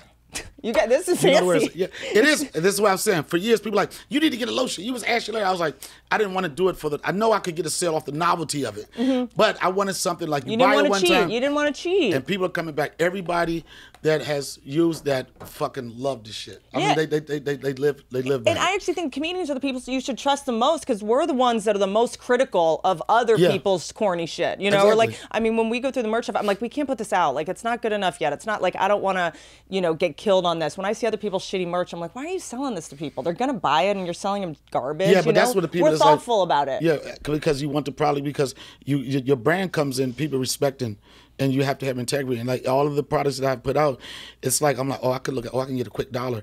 That's true, but I want people to come back. You know what I mean? I But want also, people what's to wrong with enjoy. that? What's wrong with that? Well, what? And it's also not a quick dollar. You put a ton of time and energy into this. No, I'm just saying, like I could have done this with not as much very good ingredients. I could have done this with cheaper labor. I could have did Yeah. a cheaper route, but I was like, let me try to make it as premium as possible. Then people respect it. But all of these things, these ideas was born out of my escape from Hollywood, going into Yellow Springs, having that experience, and just getting those fucking energies. And I'm telling you, that this summer was one of the, and sometimes I feel bad by saying it, but when like a lot of people this summer wasn't good. Yeah. But I'm telling you, it was one of the financially it wasn't. But in terms of like I said to myself, suck the year up, plant seeds for next year. Yeah. So I'm starting to see that shit. It was good. It was good for my mental. It was good for everything. And even with us, and I know people have heard the stories of, because I've been rocking with Dave Yellow Springs. I know people heard the stories of Austin with us creating a bubble. Yeah. And then the bubble being breached. Yeah. You know? It happens. And I think that you've had a similar situation. But I had COVID. I got it hard as shit. Yeah, but you know, one thing, okay, it's one thing to have COVID, right? And then a lot of times people don't know how they got it. Yeah. But in some cases, people get it trying everything to have a normal life and get back. As I say, get it honestly. Get it honestly, because I seen you like you making your pivot from like what the fuck I'm gonna do? I'm gonna stand up, do shows to doing the shows here to like feeling comfortable with the fact that I have the resources to be able to test people, know their status, and you did something similar to what Chappelle did the whole summer up into a month ago. Like, how can I be as normal as possible and get my life? Because with the physical drawbacks and things that can happen to you with in a pandemic, the mental could be crazy too. Dude, the suicide rates are up. Like loneliness, they're now showing could actually be worse for you than COVID. I'm not a scientist, but I think there were a lot of comedians. Like, to me, I felt the obligation after I saw what Chappelle was doing to be like, I have space, I can do this, like I can. Let's try. Dave said it on that last that special, the last thing he put on. I don't call them specials, commentary, serious points, little jokes. He said, he was like, people love to see a hero fall. Yep. They rejoice. Yep. He was like, because I watched him tape this 4 times. The last piece he put out. The last piece was like the last piece was part of what he started about Don't Watch Chappelle Show. Yeah.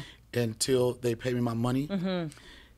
When I tell you that whole thing was how that transpired, because I remember one day, this is one of my closest friends, right? And I saw 3 looks in his eyes, and I saw the look in his face. Out of nowhere, he said, "I'm about to stick these motherfuckers up." I'm like, what the fuck are you talking about? I don't know, it's a good thing to say for a black guy. He said, they're going to give it to me or I'm going to take it. Wow. Didn't understand what he was saying.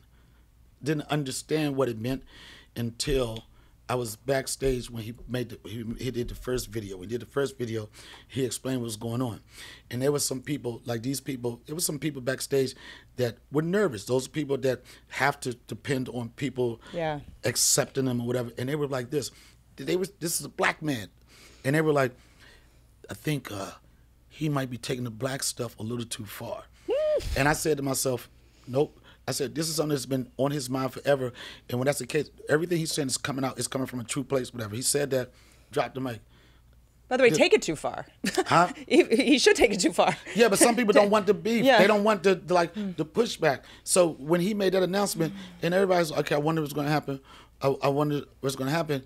And then he did the next one when he did one talk about how he got the money. But I was with him. And by the way, at the same time, I don't know if this is a tantamount thing, but Taylor Swift was taking back her catalog of music, and she was like a hero.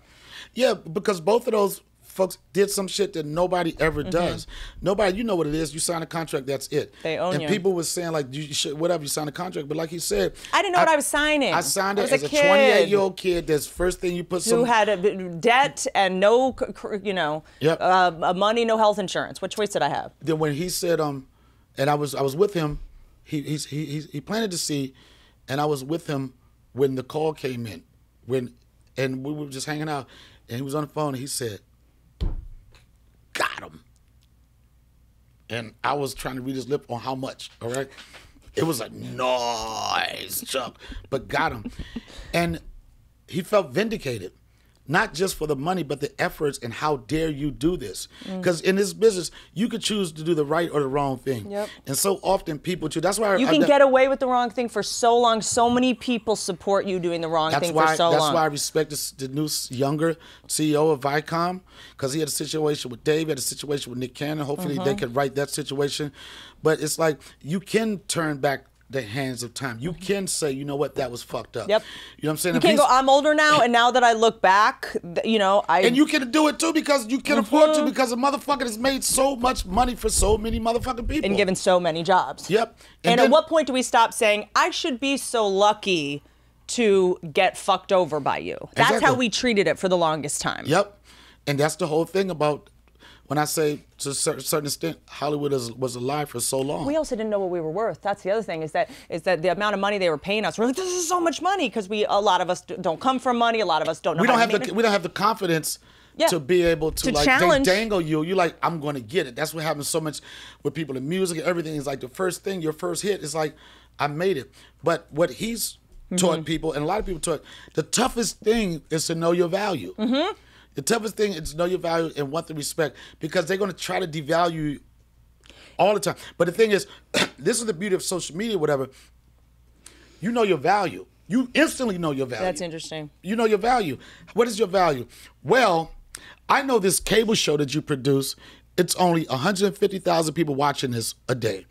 I know it's 10 million people of my followers that I can drop your ad and everything any fucking time I want. Do you want to play this game? Yeah, which one? And by the way, mine are a captive audience. They're not watching by accident on the TV that's just on in the lobby. Exactly. They're signing in. They're a captive audience. They trust me and they want to connect to me. And some of them are still trolls and assholes. Yes. But for the most part, you have something. This business is all about showing something to somebody so they can sell ads and make money. Right. But now that's the beauty of it, is now that you feel your power. You feel your power instantly. But then we didn't know, because it used to be, okay, you do a TV show, let's say you make $50,000 an episode. That's so much money. Right. But then of course you're giving away 25% and then half to the government. So you're coming home with like $25,000 for a show. That's still a fucking huge deal to someone that grew up without money. I should be so lucky. And then you're doing press for free. None of us were asking questions about like, you do press for a 12. Here's the thing that people never understand. This applies to what we do, and applies to like professional sports and everything. You see somebody get a huge contract, $40 million a year. Fuck that. All he doing is throwing a football. Yeah. You're looking at that. For a company to be able to, for an organization to be able to pay you $40 million a year, have you ever asked yourself how much fucking money they're making? Oh, so then you're making, let's say, $25,000 a year on that sitcom, and then the advertisers, Bounty and whatever, fucking Trader Joe's, LegalZoom, whatever the fuck, Evian, they're paying, and then you get that 25% because all that, tons of money is going to the lawyers, the Everything. PR people. You're paying so many people's bills. And this is another thing you don't now understand, it goes too. directly to us. I don't know what you call it. You got the lawyers, you got the agents, you got Uncle Sam, and then you got the posse. Yeah, the posse tax. Yeah. And this is what people don't understand about that. When you grew up with nothing, or you never was able to, and it's so easy to get caught up in that. It's like, okay, I can afford it. And you know, it's not like you floss or anything, but you want to be able to say, hey guys, we all going to have a good time. Hey, we're going to have a good time. But the problem is most of us get famous before we get rich, and they don't know that. Oh, no. Yo, listen, let me tell you something. They think if you're on TV, you're a billionaire. What? I saw you on TV. I see you No, I was on MTV. Right. That was a different thing. That is so fucking true, man. It's like, I see you. Like, oh, shit, you got 100,000 likes on that post. Let me get something. No. You don't get a dollar for every like. I don't know how you think this business works. Yeah, but that's how it is. But that's where people misunderstand, like what we do. But like you said, the dopest thing is when you know what your value is, then you can negotiate in a different place. And if you can have the patience just to wait, that's a hard thing to do, especially if you're coming from nothing. But as we go on, people are starting to get more comfortable and more confident with that, and networks and stuff. I know they're a little nervous. I know they're a little nervous. Sure. Because it's like this.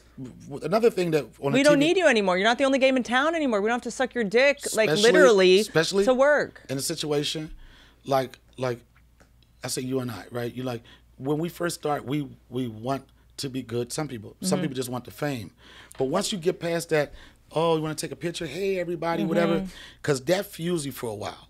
Then once you get past that shit, you're like this. You know what? I've done everything I'm going to do with fame. I've fucked all the chicks I want to do with fame. I've got them to pop the ropes. I've got to now, and this is especially so when you get older, you're like this. I don't need all that shit. Just the simple shit. Yep. That's part of the thing that made me want to be a river ninja. But also, let me ask, you realize that the richest actresses in the world, they're already at like 40, building their lotion empire, their branding empire. Reese Witherspoon has this giant clothing empire. Gwyneth I saw Paltrow, a goddamn Chuck Norris infomercial the other night. Yes, you got to be the Gwyneth Paltrow of fucking like. Well, I did it of candles. I did that with candles, not at her But level. why can't you have 50 fucking lotions and candles and shit? Like I am. she's so, and that they all have a backup plan, even though the most famous people in the world are working on a backup plan because they know that they're. But another thing they do too, they get it. Like some people get addicted to the whole process of starting something from scratch and watching it build. Yeah. You know what I mean? Like Damon John, he's one of those people. Damon John has a great story. Oh, nice. He came up with this company FUBU. Oh, yeah. For Us, By Us. He started with like 5 t-shirts, but what he would do was like get them in music videos and stuff. And I was telling a story the other day, how many times you look at his success now, but nobody ever want to acknowledge the level of rejection in the nose. I give Joe Rogan as an example. Everybody, when they say a podcast, I'm going to be Joe Rogan. But nobody wanted to be Joe Rogan 15 years ago. Nope. Nobody wanted to be nobody believed when he was in. on Fear Factor eating bugs. Yeah, they didn't want to do that. But only thing, what people connect with is the finished product. And they ignore the entire process. And for what we do, if you think about it, we have the most in the process. Yes. You know what I'm saying? Like when you say, okay, I'm going to do this, I'm going to do this. And when you get there, everybody's like, I can't believe you did it. You're like, I'm on to the next project. Yep. Because we get off on the process. Right. Yeah. I can't believe like my way of thinking, and me wanting to be an entrepreneur came from fucking kayaking. Yeah, well, because you get clarity. I think it's like when you're in the city too long, especially a place like LA, it's just like you get hypnotized. You forget the choices you have. Like I moved out here to the woods, and it's like you just sit out and look at the mountain every day, and you're just like, I have more choices than I thought. And you're not waking up and just on autopilot like Instagram, Twitter, blah, blah. You're like, let me sit back. Remember when I used to have ideas and visions and not on my phone? And remember when I that's the only time you can come up with something original and really sort of find out where your heart wants to go. When you're at a calm, relaxing, stressless.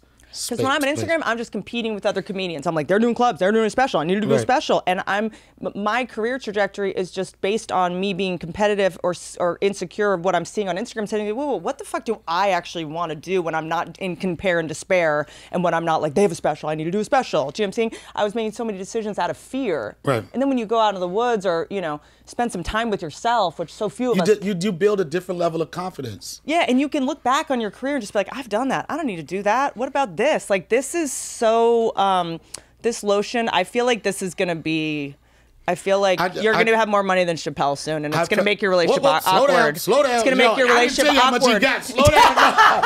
Slow down. Time out. He's rich, bitch. This motherfucker making 20, 30 million a pop. And it's all good. I got to say. Deserves it all. I don't know what I talk about. I was just a part. We do have to talk about the vaccine in a second. You asked about that. The black vaccine. The black scene. Black scene. I noticed, I think Pfizer and Moderna. Okay, Pfizer, Moderna, Johnson & Johnson. Those are the white vaccines. Okay. The Johnson & Johnson, I think that's specific for the African American because it's one shot. It's one shot. They know they can't get it back for 2. Yeah, they know we scared of needles. It's like, fuck that. They're going to be late for the second. We're going to be late for the second shot. It's that one shot, one kill. It's like the Marines phrase for snipers. One shot, one kill. That's all we doing. But I'm going to get it because it's so funny because you and I had similar experiences with contracting COVID. Yeah. And I talk about I heard my doctor thinks I got it through my eyeballs. Really? Mm-hmm. This funny thing you say that. Yeah. Your doctor, nobody knows how the fuck. That's what. No one knows fucking anything. You could. I know it wasn't an orgy I had. Why? How do you not? Because you don't look him in the face, or you don't. No, it's just kiss like him? orgy. I mean, Corona can't live when there's more than 3 people having sex. That's what the streets tell me. That's what the streets saying. But it's so funny. Tears kill it. Yeah, tears kill it.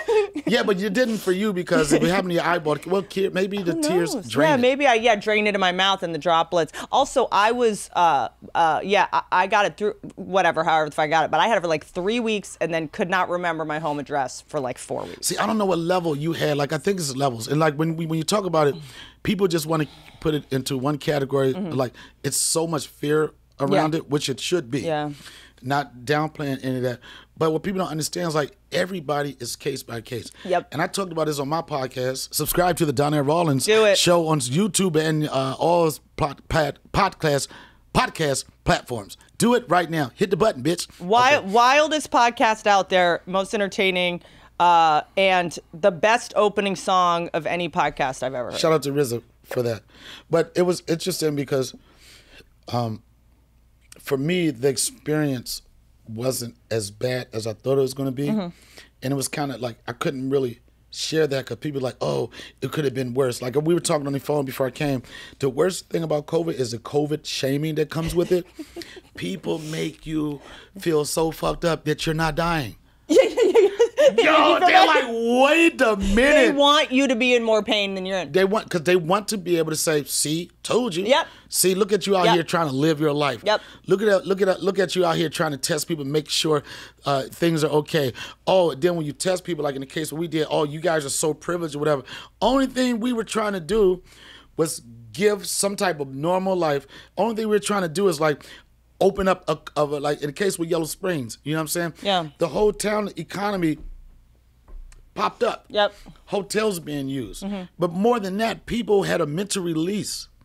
They had something to do, and no matter what people say, hope, something to look forward to, but it also set an example to us. Like putting that on social media, like made me go, oh shit, I can do. Let's do this responsibly, safely. There is a whole generation of comedians that before the pandemic were just about to get their Tonight Show spot. We're just about to get their Netflix thing. We're just about, and then had to be on the bench for 2. I mean, that's a long time to be off the fucking bench. That's a long time to not have income. Maybe not you and me, but I was like, if I was a comedian and I was just about to, make it, or I had just gotten my a great set together to, and then everything is gone. All your dates are off the schedule. It just like drove me nuts that no one could even get social media content for their socials. I mean, there was going to be a whole, a bunch of comedians that when we came back, they've moved home and they work at TGI Fridays. Yeah. I mean, half this business isn't going to be here when we get back. Imagine the people that said they wanted to start doing comedy when this happened.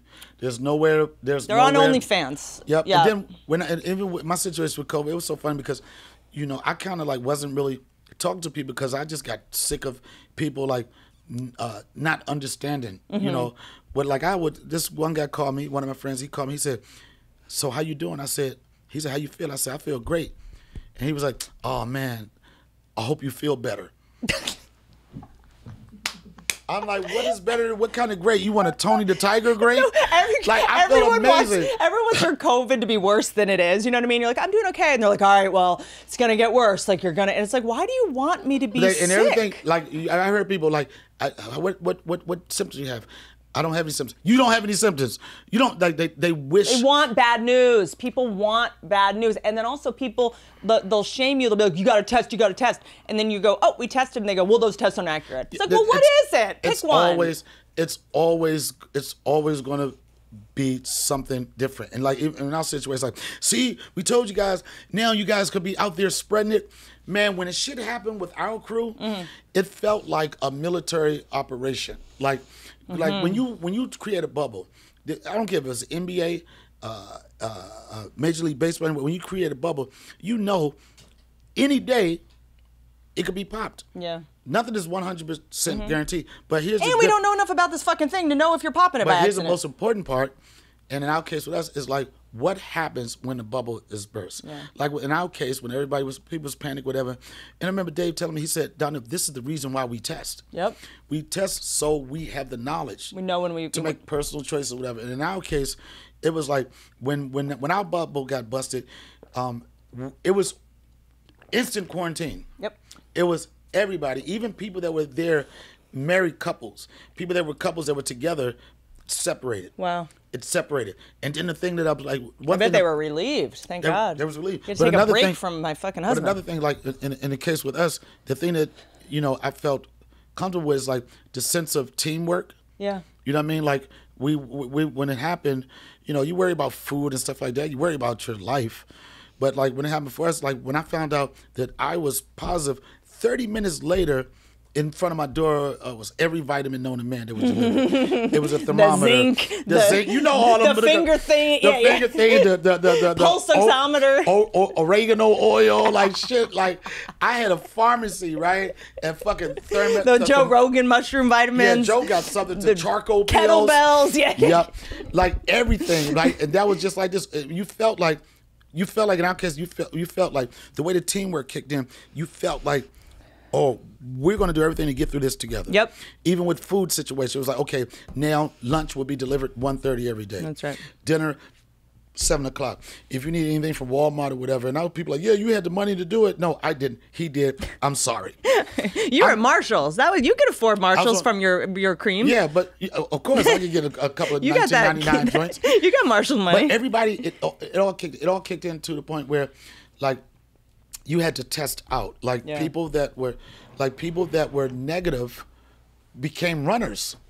Yeah. You know what I'm saying? Interesting. Like you became runners, right? And like you have a runner, you have the runners, and then when you test out, because to test out you have to have 3 negative PCRs in a row. Which the PCRs take 2 days to come. Those are the real tests. No. They got shorter than that. Okay, like, so he had the rush runs. Yeah, he did get money from Cummings. Damn, that check came through quick. Those are expensive. But you had that. But like, when you think, like, okay, you got a group of people that are being quarantined. Yeah. You would think when they finally test out and free and okay, you would think they were like, I got to get out of here. Mm-hmm. That wasn't the case. Nope. It was like you wanted to, like, hey guys, I'm negative now, but what can I do to help? Yep. That's how it was. Yep. We call it a yard day. Right, yard day, where we get 30 minutes of fresh air.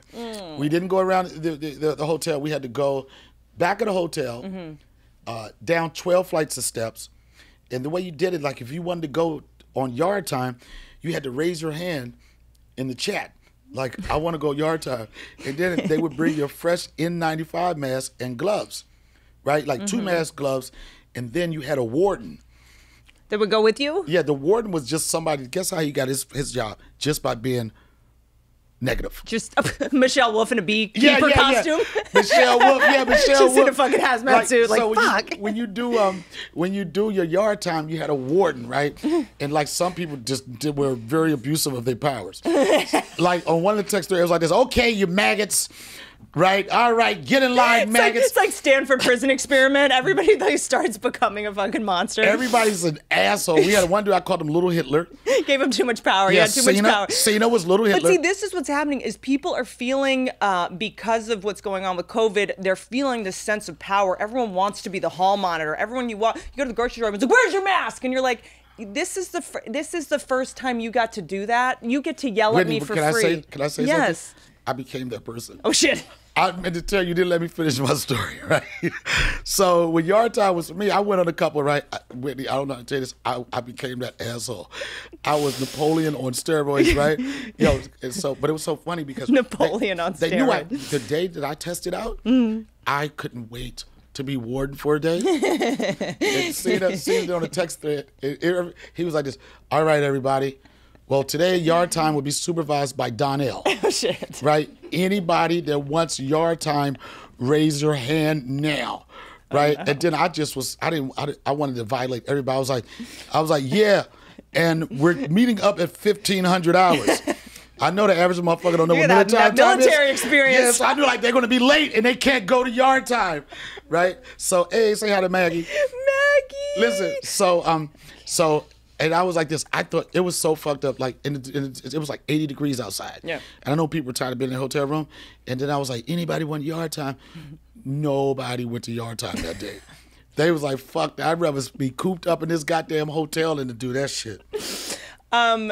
So wait, you have not gotten the vaccine. You're out. So you have 90 days. You got the antibodies now. Yeah, and it's so funny because I told I'm starting to get different gigs and stuff. Yeah. But I told I'm booking road gigs. Yeah. Yeah. But I told because I'm kind of confident. Not comfortable with the things I'm doing now. I'm getting good time with my son. Yeah. And then it's kind of different because although places are opening up, the money is different now because we only limited capacity. And we're at half capacity. And it's Texas is at full capacity now inside. But yeah, and also not only that, clubs have not made any money for the past year. So they're trying to come back. We're also kind of going, all right. I told my folks, I was like, you know what? I'm just going to chill until like May. But then once I got the COVID, I was like, I got 90 days of antibodies. I called my agent. I was like, yeah, let's work on those one-nighters. Let's go. I'm flying. I'll go to Stress Factory. People are shoulder to fucking shoulder. Yeah, I'll do any venue. Yeah, but it's like, but then when you do that, people are like, see, you're still out there playing games with it. I'm like, nothing is going to make anybody happy. And there's going to come to a point we talked about before, is personal responsibility. Yep. What do you want to do? What chances are you going to take that don't involve anybody else? Or anything like that? And we're going to take risks. And if you, I just did Salt Lake City at half capacity, and it was Wise Guys. Yes. Yeah. It was great. Half the people had little cards saying they were vaccinated. People were so careful and respectful of each other, and it was it was after like a couple minutes, it just felt normal. You know, there was a second I felt like I was bombing, and I was like, because there's this thing when you see empty seats where you're just like, wait a second. You know, there was like a couple stuff like that, but it was fucking awesome. And like, there were a bunch of people that were like, hey, I can't come. I live with my grandma. And I'm like, great, I'll be back in a year, dude. I'm coming. Every city I'm doing it at half capacity now, I'm going to come back to. But like, these places are going to go out of business if we don't start going. I did a show, Hollywood Improv, just pretty much like was my home club when I first got here. They're the first people that would let me go anytime I wanted. And they've been trying. The thing about you got businesses that keep trying. Yep. You know, like, what can we do? What can we do? Not that we're trying to go crazy, but what can we do? Adapt. Yeah, so they told me they were doing it. The patio was open. Yep. Right? And I was like, oh, yo, I'll host, because they've been like hosting my podcast, so I feel like whatever they want me for. And I just did a podcast there. Like a live one at the Improv? Not live, just me. Nice. I used the room with the bar. Oh, nice. Before you go to the main room. So, and I just did a podcast, and I was like, okay, they're trying something different. And I was like, do they even have an audience over there? Who's over there? And then Ricardo said, Bud. I'm like, Friedman? Look, I was like, Bud who? Right? And he said, Friedman. And I went from like not really tripping off the show, like, oh my God, Bud Friedman's going to be there? The founder of the Improv. Like the #1 guy. You know what I'm saying? It's like, and I don't give a fuck. The guy that used to decide if you had a career or not back in the day. And I'm telling you, if you are in the game of comedy and don't think of him as royalty, and I was like, oh my God, what am I going to say? What am I going to say? And he's like, seeing him, he was in a wheelchair. Wow. Right? Seeing him, and the crazy thing was, one of the last shows I did before the pandemic popped off was at the Improv. I'm still on the set list. Yeah. And then for me, because Bud is like, he's very old. Yeah. And it's no hating shit. Like, he's at that age, like... Someone should do a documentary. I hope someone's making a documentary. He's at that age now where the last time you see him, you think it could possibly be the last time you see him. And he took... Right now, it's the last time we could see anyone, frankly. That's true. That's true. But it was just so dope for him. And I talked about, I was like, this is a brand that's been around forever, and they're trying. You know what I'm saying? We just did Irvine Improv outside in cars. I love that one. You know that this Friday, movie theaters are opening in Los Angeles this weekend. Really? Movie theaters, full capacity movie theaters, and indoor dining is open this weekend. I know that. Well, we're going to see how we navigate through it. I will say from the beginning, we were more educated.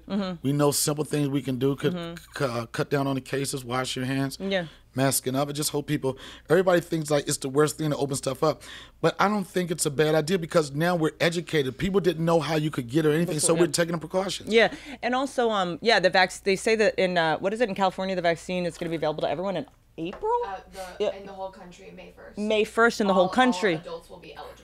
All adults will be eligible May 1st for the vaccine. And then the thing is that the vaccines have become so politicized, that's going to be the next problem. Yeah. You know what I mean? Is like taking the vaccine or not. And I know that people are really split on it, and there's a lot of trauma in the black community around vaccinations. It's not vaccination. We don't like shots. Needles. What? Needles. Get an oral way. Give us a pill. Google Tuskegee and you'll get why some of your black friends are a little trepidatious about the fucking vaccine. I understand that. You know what I mean? And J. Marion Sims, I just like to bring up as well, who is, infamously a doctor who experimented on black women. There was a statue of him up in Central Park, I believe, up until about a year ago. So there is a lot of trauma around vaccines. And so, But even with that said, you're like, what the fuck are you gonna do? Like, even when it happened with us, it felt like a chicken pox party. Yeah.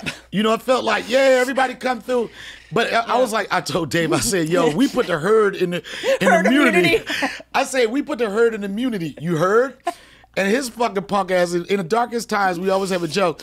When he got it, he was like, oh man, I thought it was gonna be you first. But we got through it. Yep. We didn't. It wasn't a joke. We found some humor in certain situations, but we got through it. We were lucky that everybody in our crew that had it, everybody tested out, and then did anyone have it bad? Like what was the diversity of symptoms? I think within the worst symptom. One of our guys, he's a younger guy. Yeah.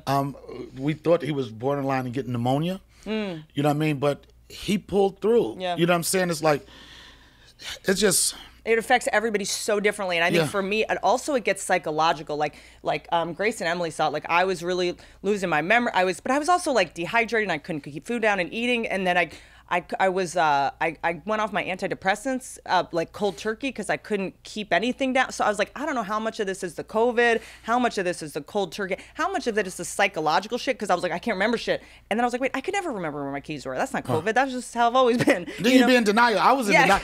I was in loss of smell, taste, denial, because I had this little. I got these jelly beans here to make sure we. Let me tell you what I did. I'll tell you. But if let me tell you what I did. Let me tell you what I did. I was doing my own little shit in my room, like I was like. I would. Everybody's like, "You got any smell?" I was like, "I don't got any smell." Like, no loss of smell. I was like, I could still smell, and I had one of those essential diffusers or whatever that send out the lavender oils, and I had one. I was like, I could smell, but I realized that I had that shit damn near all the way in my nose. I used to smell from across the room. I had that shit in my nose, and I was giving myself a taste. This is some crazy shit. I would turn the lights off in my room, right, and dump a bowl of gummy bears, and I would taste them with no lights, or just to see if you knew what flavor it was. Were you right? I was like this. Oh, that's lime, motherfucker. I ain't got no goddamn Corona. There's no lime gummy bears. Let me do my fucking joke, all right? Fucking hating ass, coffee giving ass motherfucker. I'll take everything back. Give me my motherfucking lotion so back. these jelly beans, hold on. What about these jelly beans are. This is a jelly bean roulette. So wait.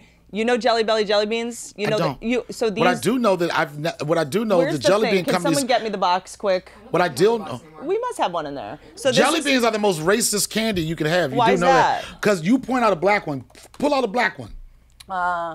Show me a black one. Why you digging so long? No, but there's. Where's the fucking? Maybe I ate them all because we love them so much. Nah, I want to see some goddamn. Give me the big bag. They're licorice. Licorice is the black one. And guess what's so rich about that? It's that close to licorice.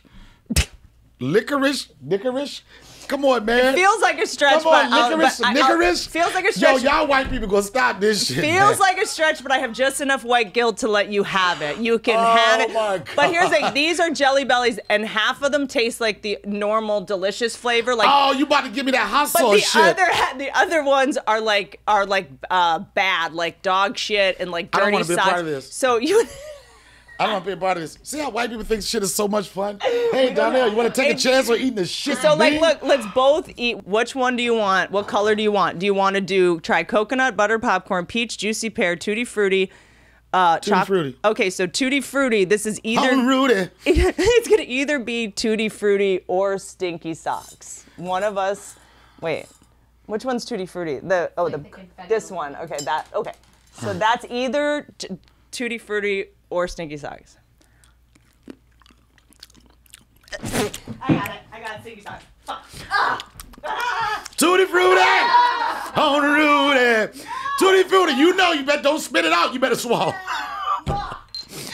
Don't spit it out. Don't spit it out. I need another thing. Why haven't we had? I quit. I quit. I got tutti frutti. I don't want to play anymore. But smell this. Yeah, I know. Like, smell that. It smells like, how did it get? Smell it. Yo! That shit really smell like a fucked up ass sock. Oh my God. Yo, I don't want to play anymore. Okay, well, yeah, stop while you're ahead. That's going to be it for me. Oh my God. How'd you like the way the coffee smelled? You got to try it. What? You didn't tell me. How'd you like the way the coffee smelled? No, it smells fucking delicious, but I need a grinder. Yeah, get a grinder. Can you know what else you can do is the coffee pods. I'm on it. The Keurig pods. Yeah. So good. And then even like instant coffee. I'm on it. Nice. What else? Like what other products? That's it. I just have the coffee. I am going to partner up with, I'm in the process of partnering up with THC Design to come up with my own weed strand. Nice. I don't know if you follow my Instagram, but I started this thing in the morning because I'm always up early. Your IG lives. Yeah, I always say, who's up? We up. Who sleep? They sleep. So. What, they're like 6 a.m. Pacific time? Yeah, because I know it's tough for on a PST time, but I kind of do that because I got a lot of followers on the East Coast, and I do it around 7, so it's early here. The morning has started on the East Coast, but most people wake up around that time. We're comics, like most people are up. But what I want to do is like, I just want to encourage people to get inspired, be motivated, and get up and do something. Mm-hmm. And you do something crazy because recently I did my version of a polar plunge. Right, I was in San Diego, and I dove into the ocean. It was inspired by a white chick that was there the day before. She walked past me, dethrobed, and just fucking dove in the ocean. And then the next day, I did it. And then as anytime you do something like crazy, people are like, I want to know what the fuck he was smoking. Right. So I'm going to have a strand that inspires you to smoke what I smoke and do some adventurous stuff. So how stoned were you when you jumped into I wasn't. Oh. And I'm going to tell you, it made me feel so good. The reason why. Your Instagram, I hate you. Look, the reason I hate why you so much. they got mad at your me. Instagram is They got mad at so me. wrong. It's so wrong. And the reason why, it was a reason why my It's entire so life, wrong. every year on the news, you see these people do the polar bear challenge. It's always white folks, right? And I always say they're crazy.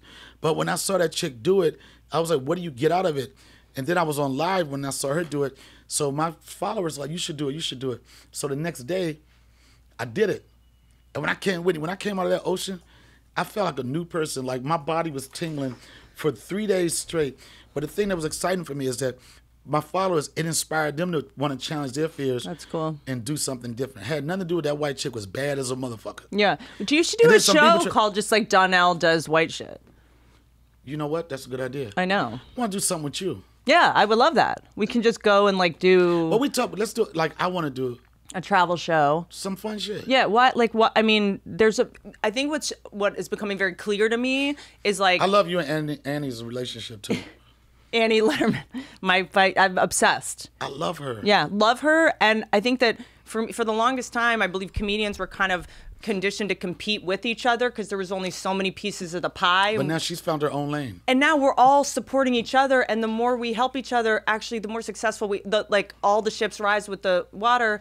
And we're not, especially female comics. I don't know what it's like with black comics, it's just I feel like it was like it's me versus you because there was only one spot for a woman on the lineup for the longest time. Right. Well, that's how it was in Hollywood. People thought it was only one black comic could it be popping at the same time. That's right. Like you say, everybody's got their lane. I feel like this pandemic and podcasts have given comedians a chance to be like, no, we're all on the same fucking team, dude. It's hard for people to understand that, but these networks want us to go, you get a sitcom and you don't, and then that puts us against each other, you know? Watch what's going to be a change. Watch what Joe Rogan does in Austin.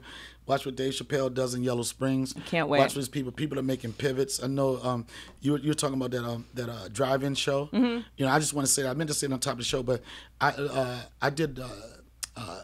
For years I did the DC Improv Thanksgiving weekend. That one of my favorite clubs in the world. For 10 years I did it, and then last year we didn't do it in the club, but we did it at RFK Stadium in the parking lot. Sure. And I did 2 shows, 280 cars on each show. That's a sellout for that. And then they just approached me the other day. I'm going to go back again April 9th through the 10th. It's another drive-in show. The weather's going to be better.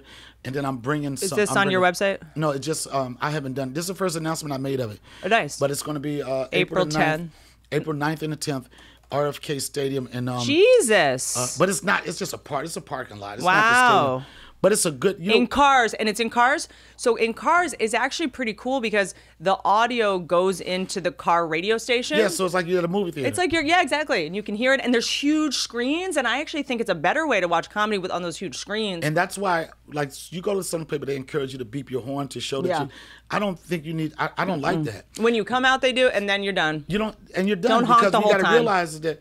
It takes a special comedian to understand that you got to get in your own zone. That's right. You're not going to get the sound of laughter like that, but you got to realize they're a captive audience. Like you say, your FM player is playing it, and you look at it like you're the drive-thru. And give us a second to find our pacing. Do you know what I mean? That's the thing about it is because the first time I did a drive-in, I was like, this is weird. There's a weird delay. I'm not feeling the contagious energy. And then I was like, we've done so many fucking crazy shows, whether it's bowling alleys or strip clubs or whatever. Like, we can adapt to these crazy. The good ones can. Exactly. The good ones can. We can just give us a second. You know. That's it.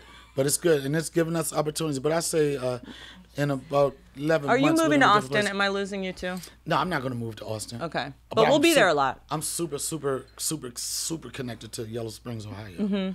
Because, like, my son really enjoyed it. You know, and Would you consider moving there? I wouldn't because his mom is so connected to this, and you know, it's just a tough one. But I think I was wondering how Dave Chappelle got to Yellow Springs, and him and his He mother went to Africa first. No, it was after. But his mother and father, I think they separated at a young age, and his dad took on a teaching job in Yellow Springs. So I was like, how did he get out here? So he would spend summers with his dad in Yellow Springs. So that's something that I would look forward to because, you know, the community that's there, my son loves nature. You know what I mean? I don't need to get any new friends and shit. Like everything that I need to support his happiness and my happiness is there. So and also half of our shows are on the East Coast. Like it is good to have to operate from like I'm thinking about getting a place in like Virginia or something, kind of where I'm from maybe back in DC, so that I have even if it's like an apartment, to be able to do our East Coast shows and it not be a full day of travel all the way back to LA. You know. But the thing about it, what the pandemic has done, it made us think outside the box. That's right.